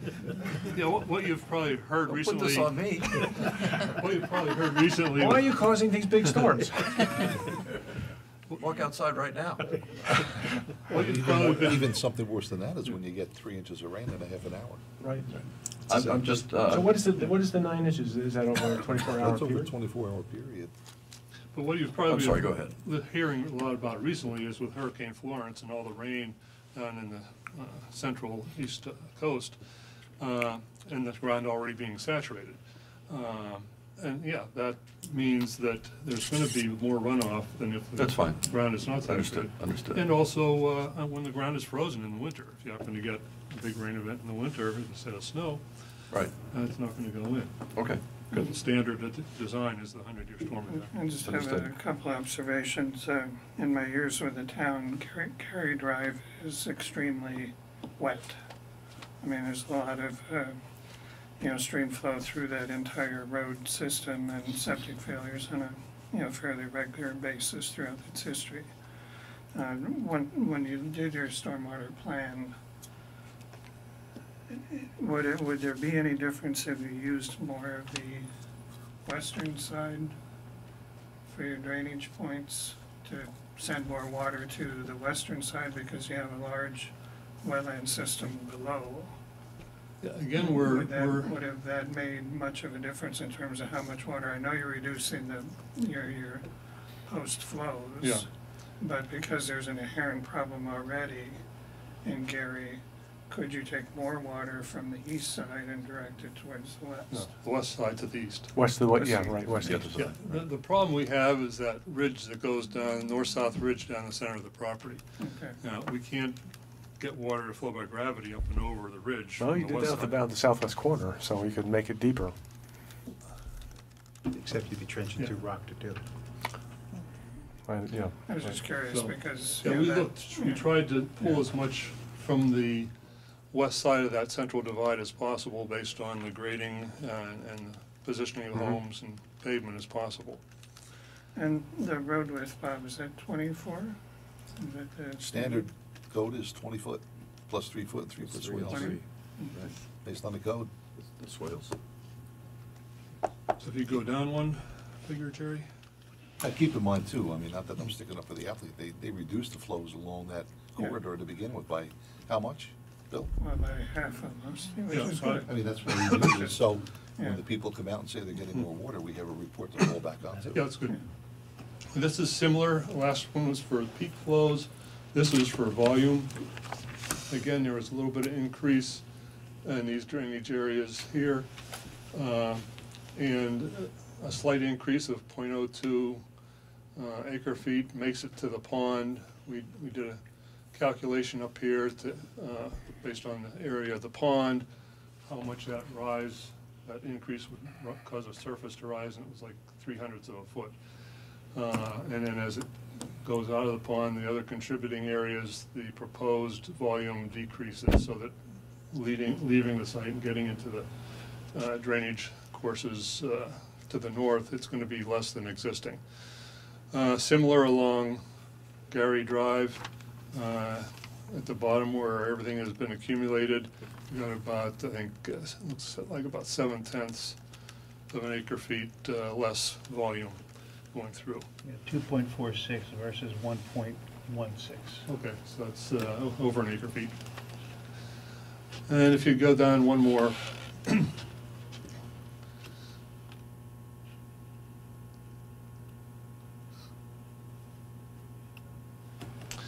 and because we were looking to run the discharge from those vaults and the detention basin into that catch basin at the intersection of Gary Drive, which is right here, the catch basin. At the request of the town engineer, we looked at the capacity of this 24-inch culvert, which leads from that intersection into the open water course that goes further to the northwest. To do that, we defined the drainage area that contributes runoff to that set of catch basins and to the critical catch basin. And we determined that for the 100-year storm event, the peak flow is 38.3 CFS. Of that, 1.99 CFS was being contributed by the site already. And we then calculated the capacity of the 24-inch culvert, and that came out to be 55 CFS and change. So under existing conditions, that culvert has the capacity to accept the runoff from the drainage area that contributes to it. Now, when we look at the amount of water being contributed by those vaults and stormwater devices in the southwest corner, the peak flow, which was identified on table 11, which I'm not going to ask Jerry to go find again, was 0.25 CFS. So right now, the site is contributing 1.99 to that catch basin and that culvert. We're going to be putting in 0.25. as a peak. So we're confident that we're not going to be overtaxing that particular culvert with this proposal. Very good. And that pretty much takes care of it. Very Okay, good. thank you. Thank you. Okay. Rita, any thoughts, comments? I think just bringing it back a bit, you know, the applicant continues to show a zoning compliant plan. You know, everything, that they've demonstrated, you know, there's no inconsistencies with the layout. You know, Steve's looking at the trees, Bob is looking at the stormwater. We haven't seen a subdivision like this in a long time. One of the things I wanted to remind the board of is the recreation fee requirement. And I would advise the board that per both Steve and Bob's concurrence, to move this to public hearing. I think that the changes they've made based on the last time you reviewed the plan have much improved the plan. They've managed to do what we've asked of them and still keep a majority of the open space and the protected open space, which I think is good. One of the things, this is an unlisted action in accordance with SECRA. You already distributed your notice to be lead agency.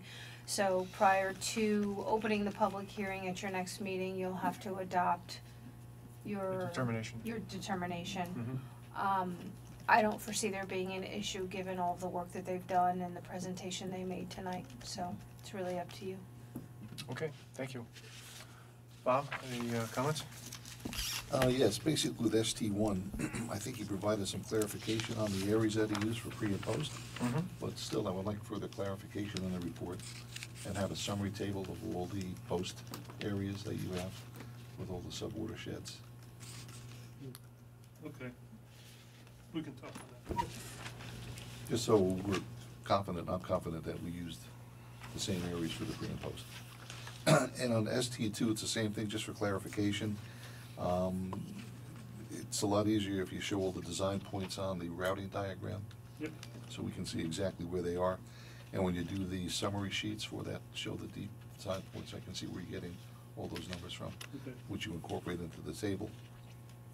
ST3 basically is just for clarification, so I can track everything and check it a little bit better, but all in all, they've done a commendable job. Just give a map with a 1 to 40, because the map you provide, it's just so tiny I can't see it. I can't read it too well.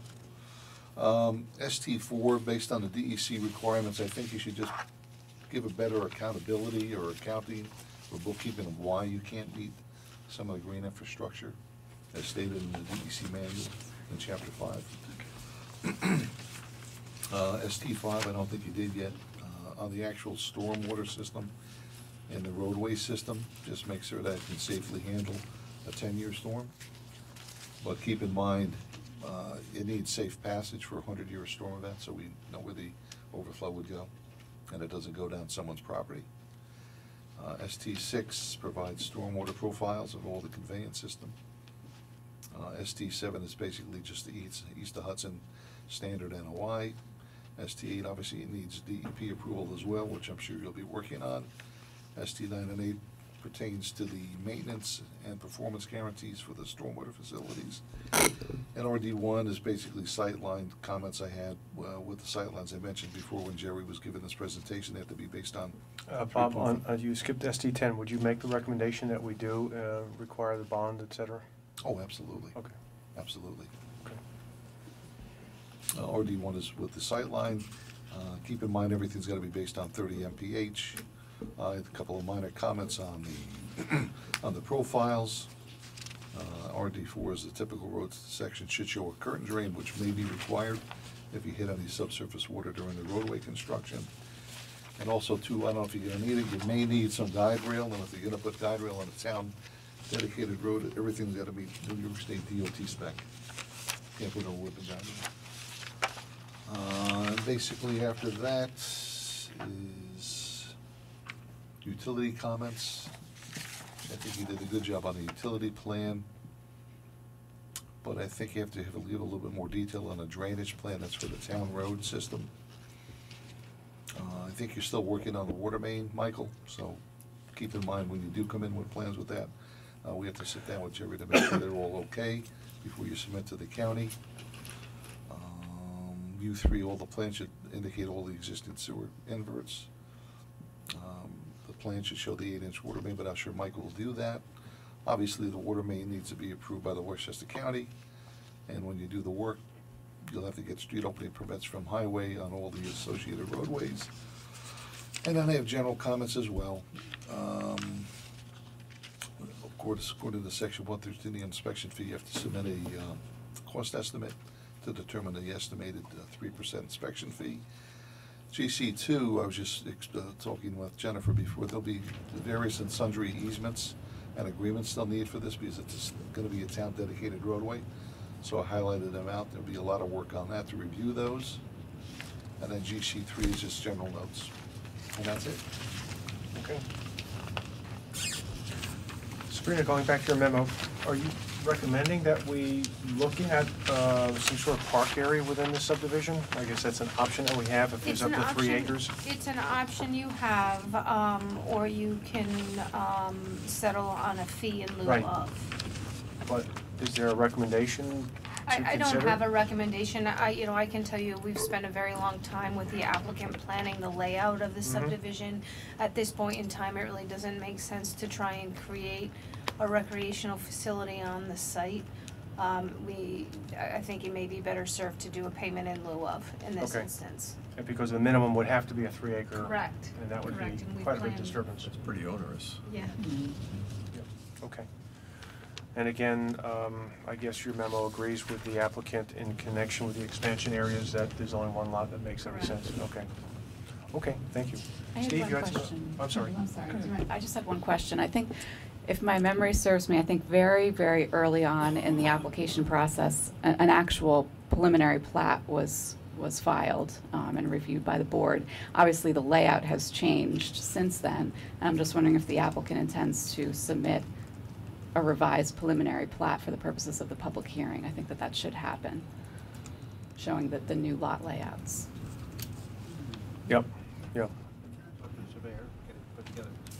Okay, good. Thank you. Thank you. Steve, you had comments? Yeah, I just have a few additional comments on open space. They will be putting in monuments, and I've asked them to provide an example of the tag that'll be used, what it'll look like, and, they're working on that. But I think that'll be helpful for the board to see that. And, Are you okay with the 25-foot, yeah, 50-foot 25 is what spacing we've versus 25? recommended on other projects, and I think that seems to work out pretty well. So on the that. 50 will be okay? I mean, my preference would be to do even less than 25, but that might be a little onerous, between people's homes, Like a curb? Yeah, right.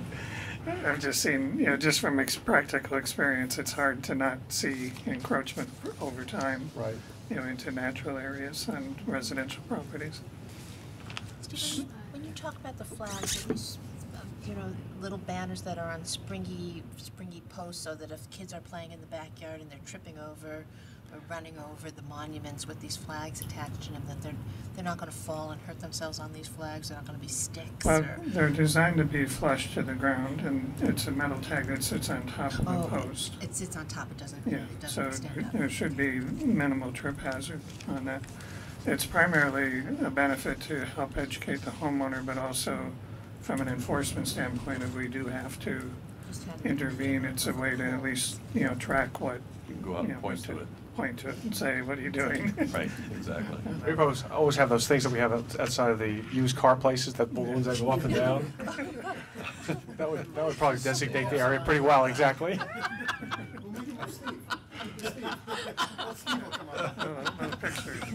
Stay away. Just a thought.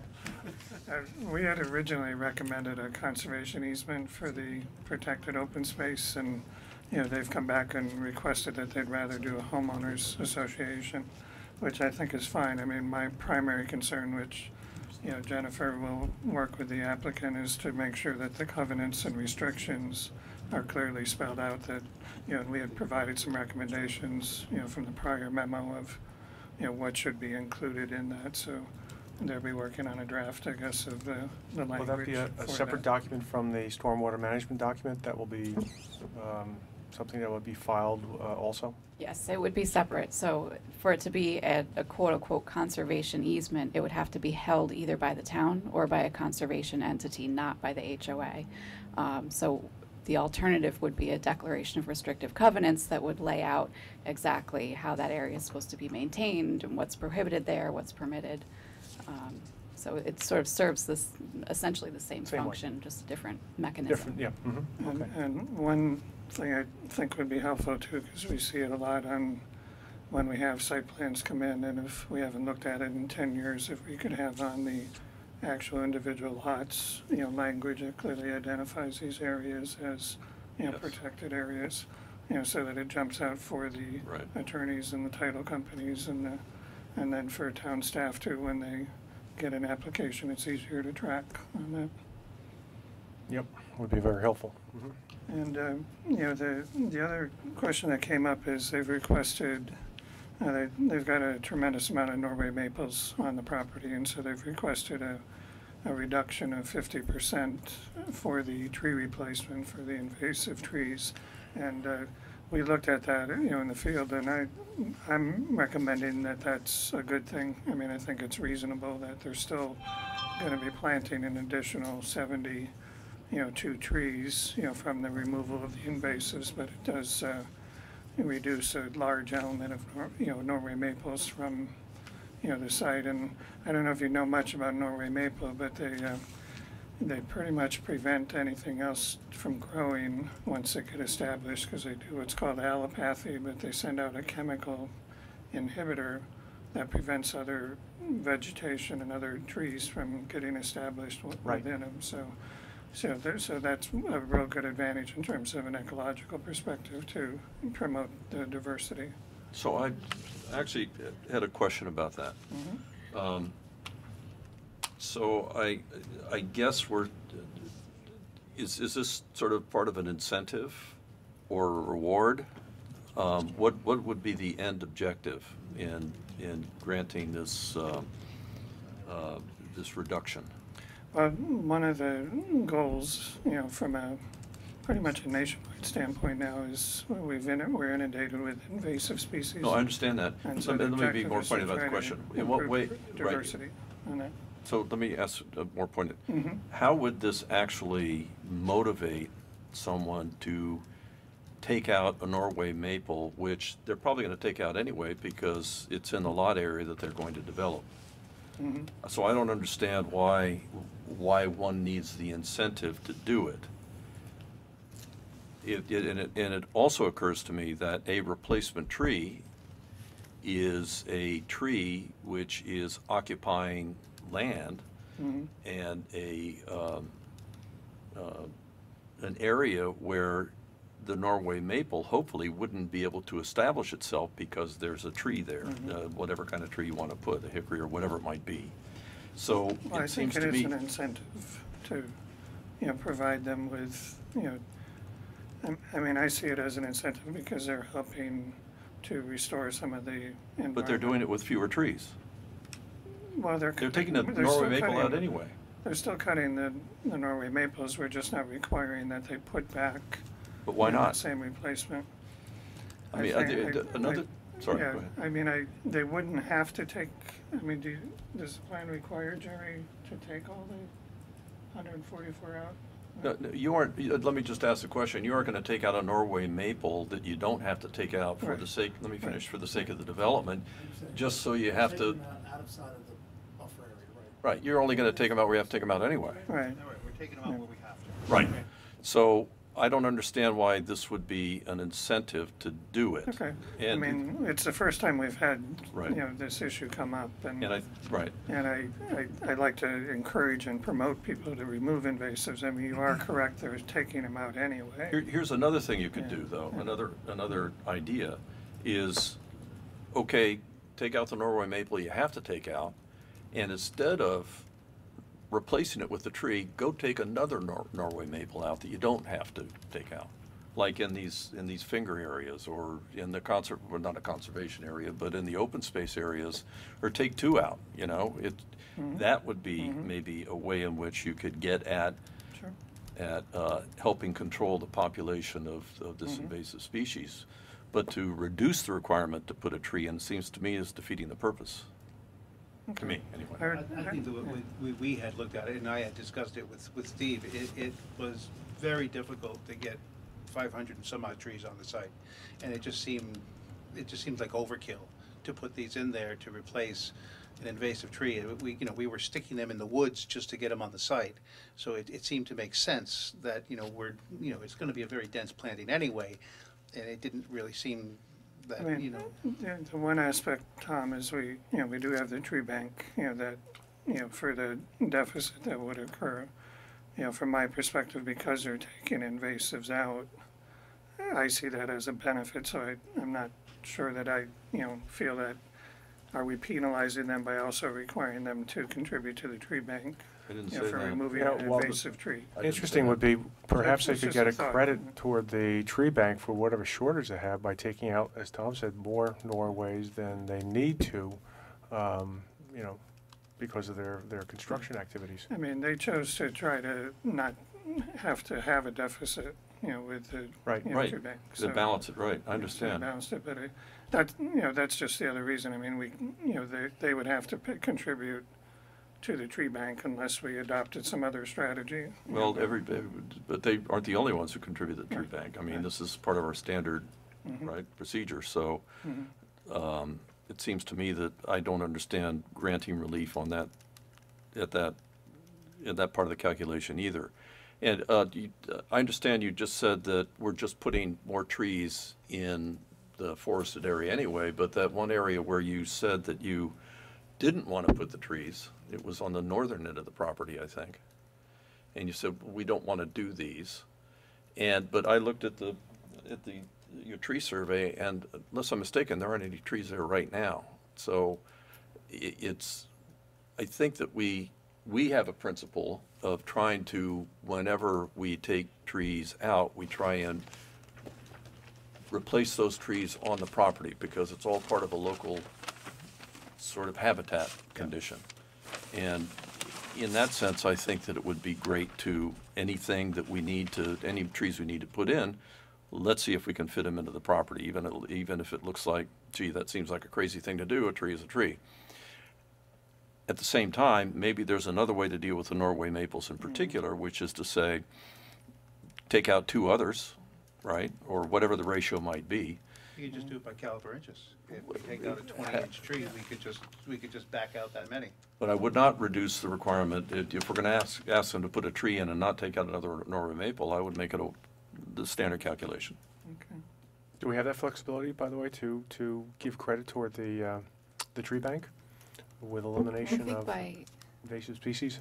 I mean, correct me if I'm wrong, but I think by reducing the required DBH, that's in effect what you're doing, because if the required replacement is being reduced, then that unmet replacement tree value is then getting applied to the tree bank fund. Michael, are we permitted to have plantings in unused expansion areas once you build it out?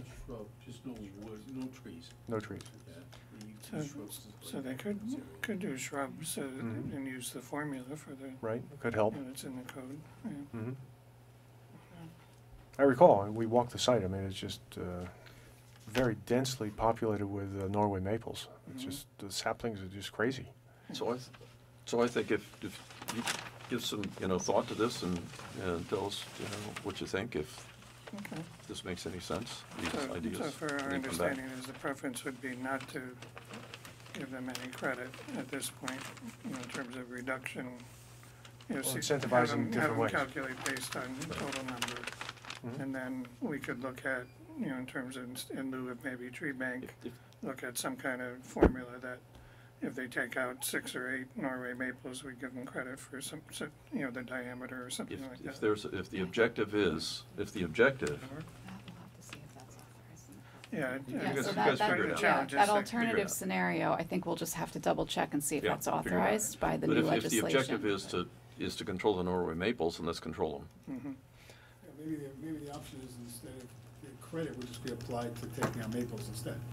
That's what I'm thinking, Yeah. but I don't, There's 60, take out 60 on Right. Maples. that's kind of thing I'm thinking, but they gotta work this out. If it makes sense to you guys. Our only that's issue is fine. I'm not sure there's anything in the code that gives us that kind of flexibility. That's to what do it. we need to look at. Because I mean, there's an express provision that says that you may reduce the total required tree replacement DBH where trees proposed for removal include invasive species such as Norway maples. So that's expressly included, that this alternative mechanism, we'll have to see if there's any room there for I'm sure you can flexibility. figure it out. We'll find something. Can it not just be an agreement between the planning board and the applicant that this is how this will be treated, even if it's not explicitly stated in the law, in the tree code, as long as the applicant is amenable to the trade-off of taking more Norway maples out instead of replacing? Yeah, we'll take a look at it and see if it's. Jennifer has a strong preference that we follow the law. I just have a couple other items too, is it Well, would be before my- we leave that one issue though, Some things with tree replacements before that were, where we did Right. off-site screening Yes. with the agreement of Right. the applicant, Right. sort of That's a right. similar Yeah, some flexibility. agreement, a Yeah. similar flexibility. but Steve, if we do that and we eliminate more of these Norway maples, it's gonna open up more spaces for the trees that we wanna replace. So it would be, Well, as then Jerry one- said, so, overbuilt or Well, one of the advantages, they could space out Yeah. the replacement trees better. Exactly. Yeah. Exactly. Um, So it really is a, And to claim those areas that we've cleared, yeah. Because that's one concern with Norway maples, is that if you don't get the entire root system, and then if there's still other trees in close proximity, it's easy for them to encroach and invade quickly, so. right. And if you plant other new trees, it helps compete, with that. One other aspect is we have a 5-year maintenance and monitoring within the code, and it does give the discretion for the planning board to expand that. And, we put in there to recommend a 10-year because of the volume of trees, and it's consistent with what we've done on Chappaqua Crossing and, several other projects where there's, a large number of trees. I think it makes good sense. And same thing with the stormwater, management plan is to, incorporate, they could I know Bob and I have talked, we prefer to keep them kind of separate plans and bonds and, but that would be 10 years as well on that. Okay. Yes, okay, You have different timeline. Yeah. Stormwater is a different, little bit less. okay.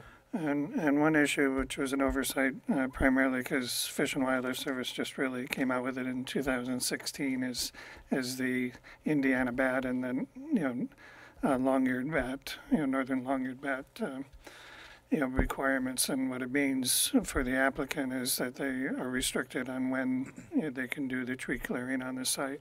They could go through and do, the studies. It's a phase 1 study where they'd have to demonstrate that there's, no known roosting habitat or, summer foraging. But my experience with Fish and Wildlife is almost every site qualifies as foraging habitat.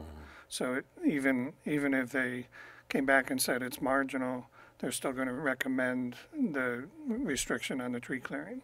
So my recommendation would be just accept that and Move on. going forward and plan your development around that. So the removal would be limited to the time period November 1st to March 31st? November to March, yeah. Yeah. Well, it depends on your cycle of, construction cycle, but, yeah, Okay, great. that's it. Anyone else, anything? Any questions? I have just one, this is a detail. By the way, the landscape plan, the drawings are really clear, and I especially like the sort of subdivision plan with all the colors on it. That's great. I'm getting to the age where that kind of thing really works for me, because I just need that kind of help. Well, you do a good job. I have a question about the cul-de-sac, and are there two criteria? One is a fire access, traffic circulation thing, vehicular thing, and Sabrina's the other have to do with getting adequate lot frontage around a cul-de-sac. Oh, the 1/3. And so this is 85 feet, and that That meets the probably standards in code. standard in code, okay. Radiant does Correct. too, 5% max is for the cul-de-sac, which they have. Got it. Now, would there be a problem in, it's a pretty big area, I understand it's necessary, but would there be a problem in creating a landscape island in the middle of that? I've seen it done before. You know, we did that at Meadow Hill, and Jerry, DPW, have problems plowing that without destroying the island. And I've learned that after the fact with Meadow, not that they have to do Meadow Hill, but there's another subdivision that just happened, Belai. And they may have problems with that, issues with that, with the way they plow it. Staying concentric all the way around, they just go across linearly. Well, if it's landscape, though, they're, You know, I don't know, it's just something you might want to have a look at or get his input on. okay. It's a potential issue we've seen in the winter, and probably things I've done in the winter when you plow, they don't, what was once a big cul-de-sac shrinks dramatically. It does, Because with the they snow don't, they're and the not snow able to clear the whole storage. cul-de-sac. No place to put the snow. Yeah, that was Jerry's concern. You And he- can't go across it either, so you're kind of plowing in an awkward motion Right. around the circle, around something in the middle. Right. Okay, It's tough in that regard for snow removal. okay. All right, that's it. Okay. So we have to make our determination, and we have to do that, Jennifer, before we open the public hearing. Open the public hearing. Next time We around. don't Okay. have material to do it tonight. Right, right. So we have some work to Set the do, but public when do we want to set up a public hearing here, schedule it? Assuming we want to, I guess we have adopt a motion to schedule a public hearing, but when might that be, Janice? December 4th, the deadline would be November 12th. Is that okay, Jerry and Bill and Michael? November 12th. Yes. I just have to make sure that the surveyor can get the plat done by then. I don't see why he can't. November Yeah, I'll go with that. Okay. So is there a motion to schedule a public hearing for this application for, was it December 4th? Yes. Second? Second. All in favor? Aye. Okay. So we'll see you then. So I'd like to just say one thing here about this whole process, which is that there's a maxim in my profession, which is it takes a good client for an architect to make a good building. And it seems to me in this process, from my participation in it, that the school district has been really terrific in working with us and with their consultant. And I think the product is something that I think we're all going to be proud of. I personally feel very good about it. I don't think that we often have this kind of success. I can point to a few where we have, and I think this is going to be one of them. So I'd like to commend you guys in putting together a good product and working with us. Thank you. Thank you very much. Okay. We'll see you soon. Okay, we move now to a public hearing. This is a hearing for the Millwood Veterinary Hospital, PC/231 Sawmill LLC, an application for a site development plan amendment approval, 231 Sawmill River Road, New York Route 100 in Millwood.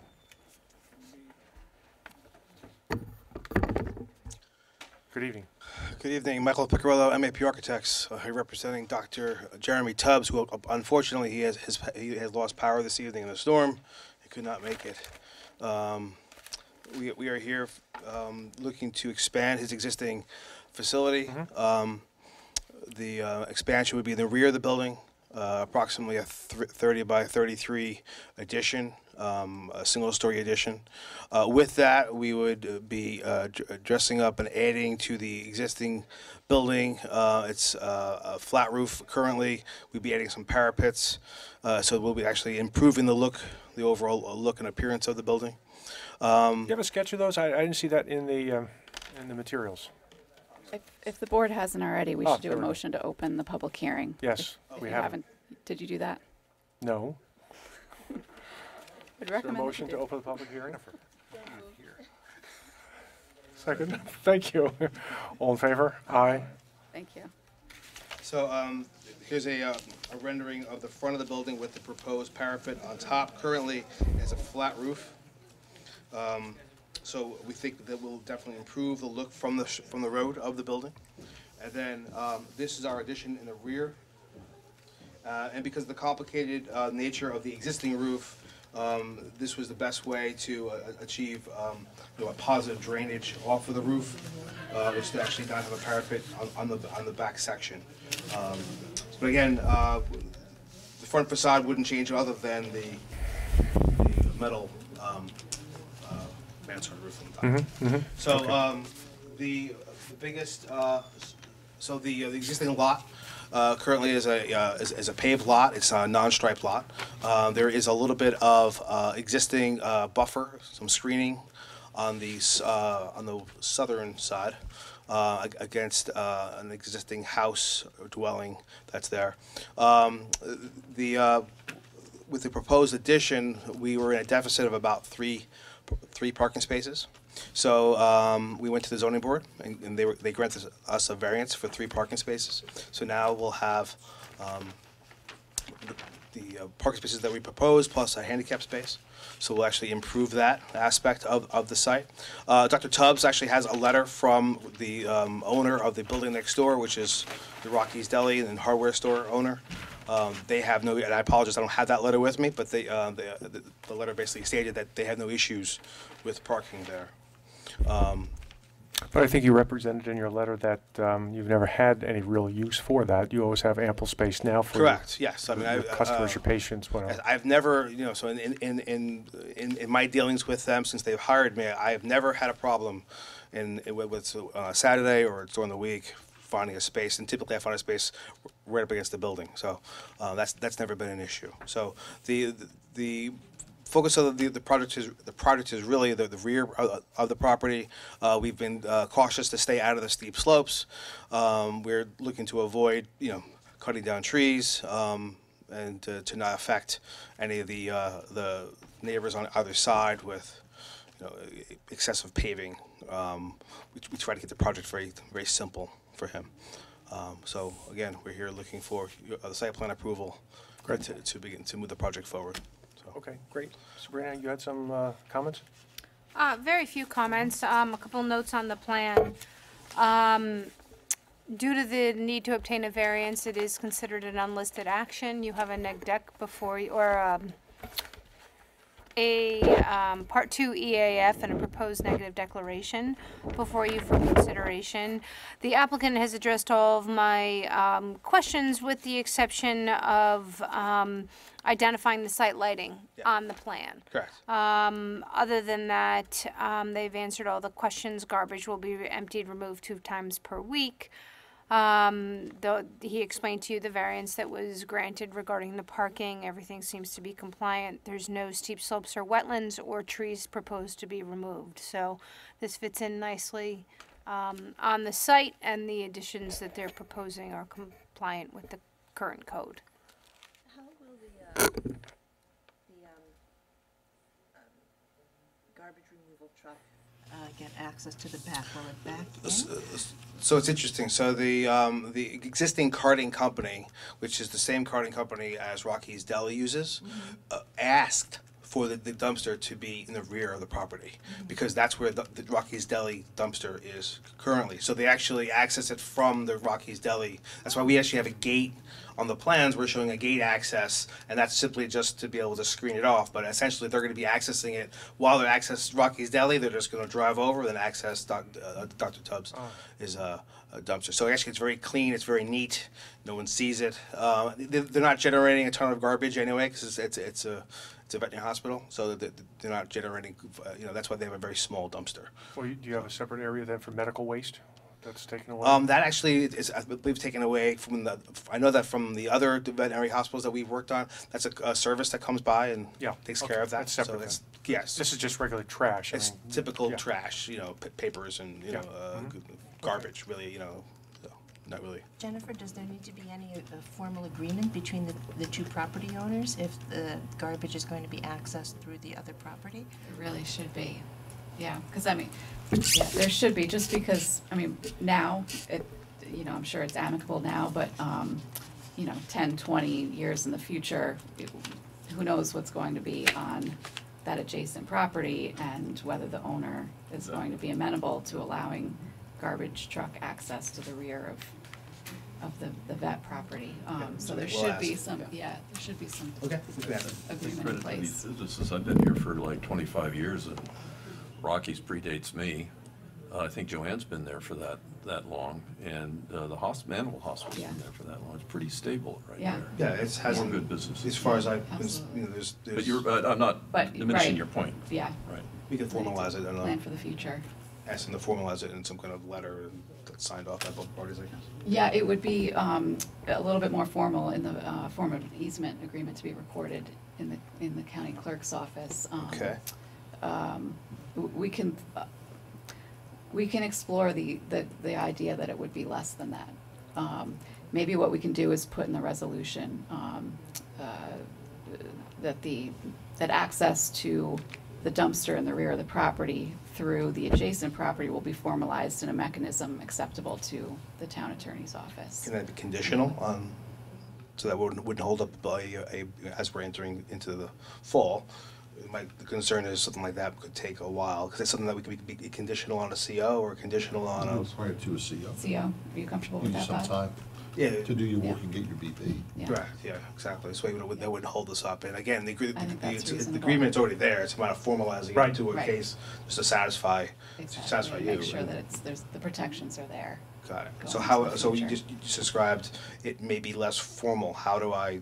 So the less formal option would be something that would not be recorded in the county clerk's office, Mhm. but instead essentially a license agreement whereby the adjacent property owner allows the vet property to gain access to the dumpster. Essentially, it's the same language, it's just not recorded against the property. It's not. As a deed, because exactly. that could, again, Yeah. begins to, for the other person, the other property owners are It's a now little more heightened. attaching something to Yeah. their deed, which may not be. Right. So is that a letter or a statement that I should draft or have their attorney draft and get it to you to approve before Yes. everyone signs it? Yes. Okay, so. How about something written on the plan? A note on the plan? Sure. Not a Yeah. bad idea. Access is from the Yep. adjacent property, even though it's not, I can't compel. Just to bring attention to the Yeah. agreement that you guys look at. And while we're on the topic of things on the plan, I just wanted to bring up the site traffic schedule that's on the plan.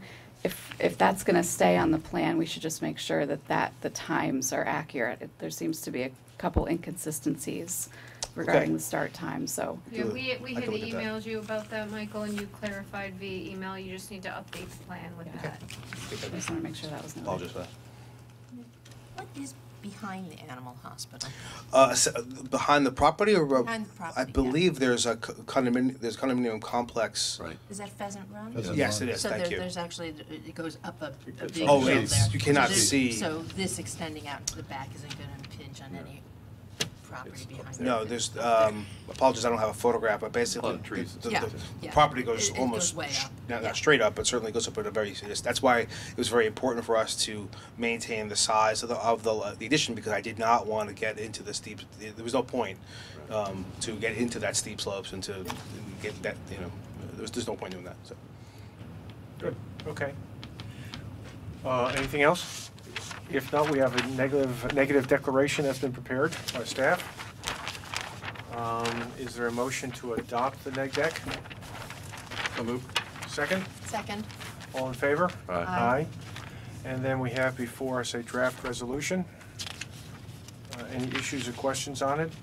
If not, is there? We'd have to add in a We have to clause add about it. the license agreement. with License The the- license agreement Garbage and access. to update. And the notes on the, traffic. on the map. Sure, that's right. The plat. Oh, and lighting? Or is that already? It's in already in there, but the adjustment of the numbers for the On the traffic. map. Mhm. Mhm. Okay. We condition that? Yeah, Yep. we can, yeah. Plus Yeah, you're but gonna just put a note- another, Plus you're gonna put a note about the easement. yep, note Yes, on the yes, easement. It's on the plan as well. Yes, right. Or license, if it's a license agreement. Whatever it's gonna be. Council Yeah. accepts. Okay. Okay, as amended, do we have a motion to adopt the resolution? Second? Second? All in favor? Aye. Aye. Okay, we're all set. Thank you very much. Okay. Appreciate it. So we have a few more minutes to spare and go through here. By the way, we have next year's schedules here. pleased to announce I'm trying to get it down to like 5 meetings for the year, but we haven't quite gotten there. So no meeting in early January, and again, just 1 meeting in September. Trying to, Head in the right direction. Keep working at it, okay? well, I expect you to do better until they next year. give us a raise, by God. In any event, we have additional minutes here that Janice has prepared for us. We have the July 17, 2018 minutes to review and or adopt. Does anyone have any changes on the July 17? I do on the first page, because I was absent on this presentation. You were absent. If you were absent, we can't do it then. You weren't here in July? I wasn't here. So we can't adopt this right now? Can't adopt it then. Press the power button again. It says right here, absent. But it doesn't say it on the first page. No, it doesn't say on the front page. You were just absent for that one thing, maybe? No. Otherwise, I would have been noted as coming in late or leaving early. I don't know where I was. But Well, we can put that in the minutes. Okay, so we can't do that one. You know, I must have been absent because I'm not quoted anywhere in here, and I can't imagine me sitting here for like 3 hours without saying anything. You guys know me better than that. That would be impossible. So that's proof right there. At no point. Okay, very good. We have the July 31 meeting. I don't have any changes. I've got a couple. Okay? On page 9, line 37, he noted, this is me talking, quoting me, he noted that it was very difficult to find parking space there. This is talking about the Chicos and AMP. Now that the Chicos had occupied the space. It's not always very difficult to find space. It's occasionally difficult to find space. So I just changed very to occasionally. If you could do that, Janice, I'd appreciate that. And then on page 10, line 40, Mr. Curley brought the discussion back to the front. Whoa, that was a transformer, That was something that blew. right? Yeah, that's what it sounded like. That's a transformer. That was a transformer just blown. It sounds like it was right there. Oh, yeah. Did that one just blow? For what, like It had to be, a couple has to months be ago? right across the street. Right outside. Yeah. Right outside. Holy cow, that was frightening. Is it on fire? Should we go can- look? Should we look and see if it's on fire? I'll go look, you're doing, Oh, you want to look at the no, she's My doing car's minutes parked here. Oh, your car's parked out front. It's just good If old. there's a fire, will you tell us? liquid, Just leave us, we'll get burned to death here. Janice, I give you a ride, but my car's parked out there too. Yeah, mine's too. Wow. Okay, let's, Mr. Curley brought the discussion back to the front elevation plan. You could change it to the proposed front elevation, period. 48, Mr. Curley noted that existing buildings are old but not historical, so he saw no real value in the existing architecture. That's a little, Where are you now? I don't think, it wasn't the transformer. 48. What do you think it was? I'm in 48, sorry, Janice. There's nothing out there, cars are moving, there's nothing. Well, it may not be a fire, Maybe just it was lightning. lightning, thunder. That was close by. You ready? Yep, I'm ready. Okay. You didn't finish while I was gone? What, did you change No, but something we're in trying line to now. 48? Sorry, Did we're you- not yet. Okay. We're about to do it. Okay. Janice, at the end of the first sentence where it says existing architecture, just insert the phrase, other than it is representative of community context. Representative of what? Community context. And that's all I have. Okay. I didn't have any. Okay, as amended, do we have a motion to adopt the minutes of July 31? So moved. Second? Second. All in favor? Aye. Aye. And the last one, we have September 5, minutes of September 5. I had a couple of things, well, a few things, but two of them are points of clarification in statements that I did not make. So I'm going to throw it out there. On page 4, line 9, where Mr. Tung was talking about the grade changes and the need to add an extra bedroom. He said, line 9, as desirable as other units, 2 empty nesters and never nesters? Wasn't that the point of the desirability of them? Or is my recollection? To the targeted market, maybe? I'd rather say targeted market than assume. Yeah, what it was, yeah. Okay. Okay.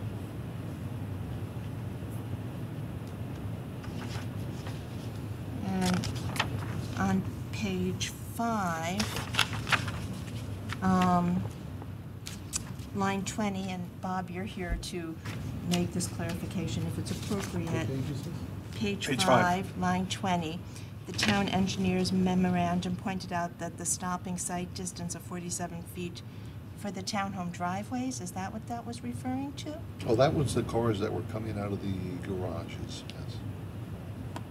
So, I had a little study they had done, and they showed the distance, 47 feet, as I recall. It just wasn't clear to me the way it was written. So should I be adding something? That's up to Bob, but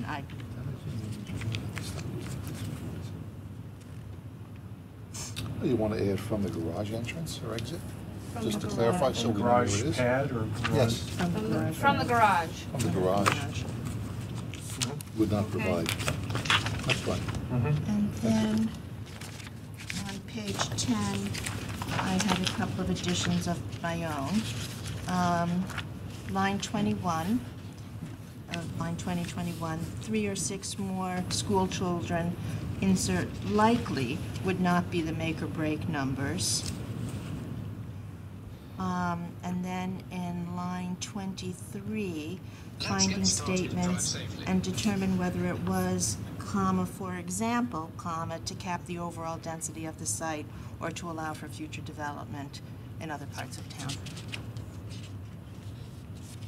Okay. They may have other reasons, but I think I hit them, but, Yep. but they may have other reasons.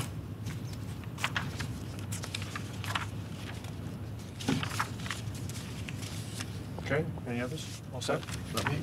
Okay, as amended, is there a motion to adopt the minutes of September 5? So moved? Second? Second. All in favor? Aye. And is there a motion to close the meeting? So moved. Second? Second? All in favor? Aye. Okay, well,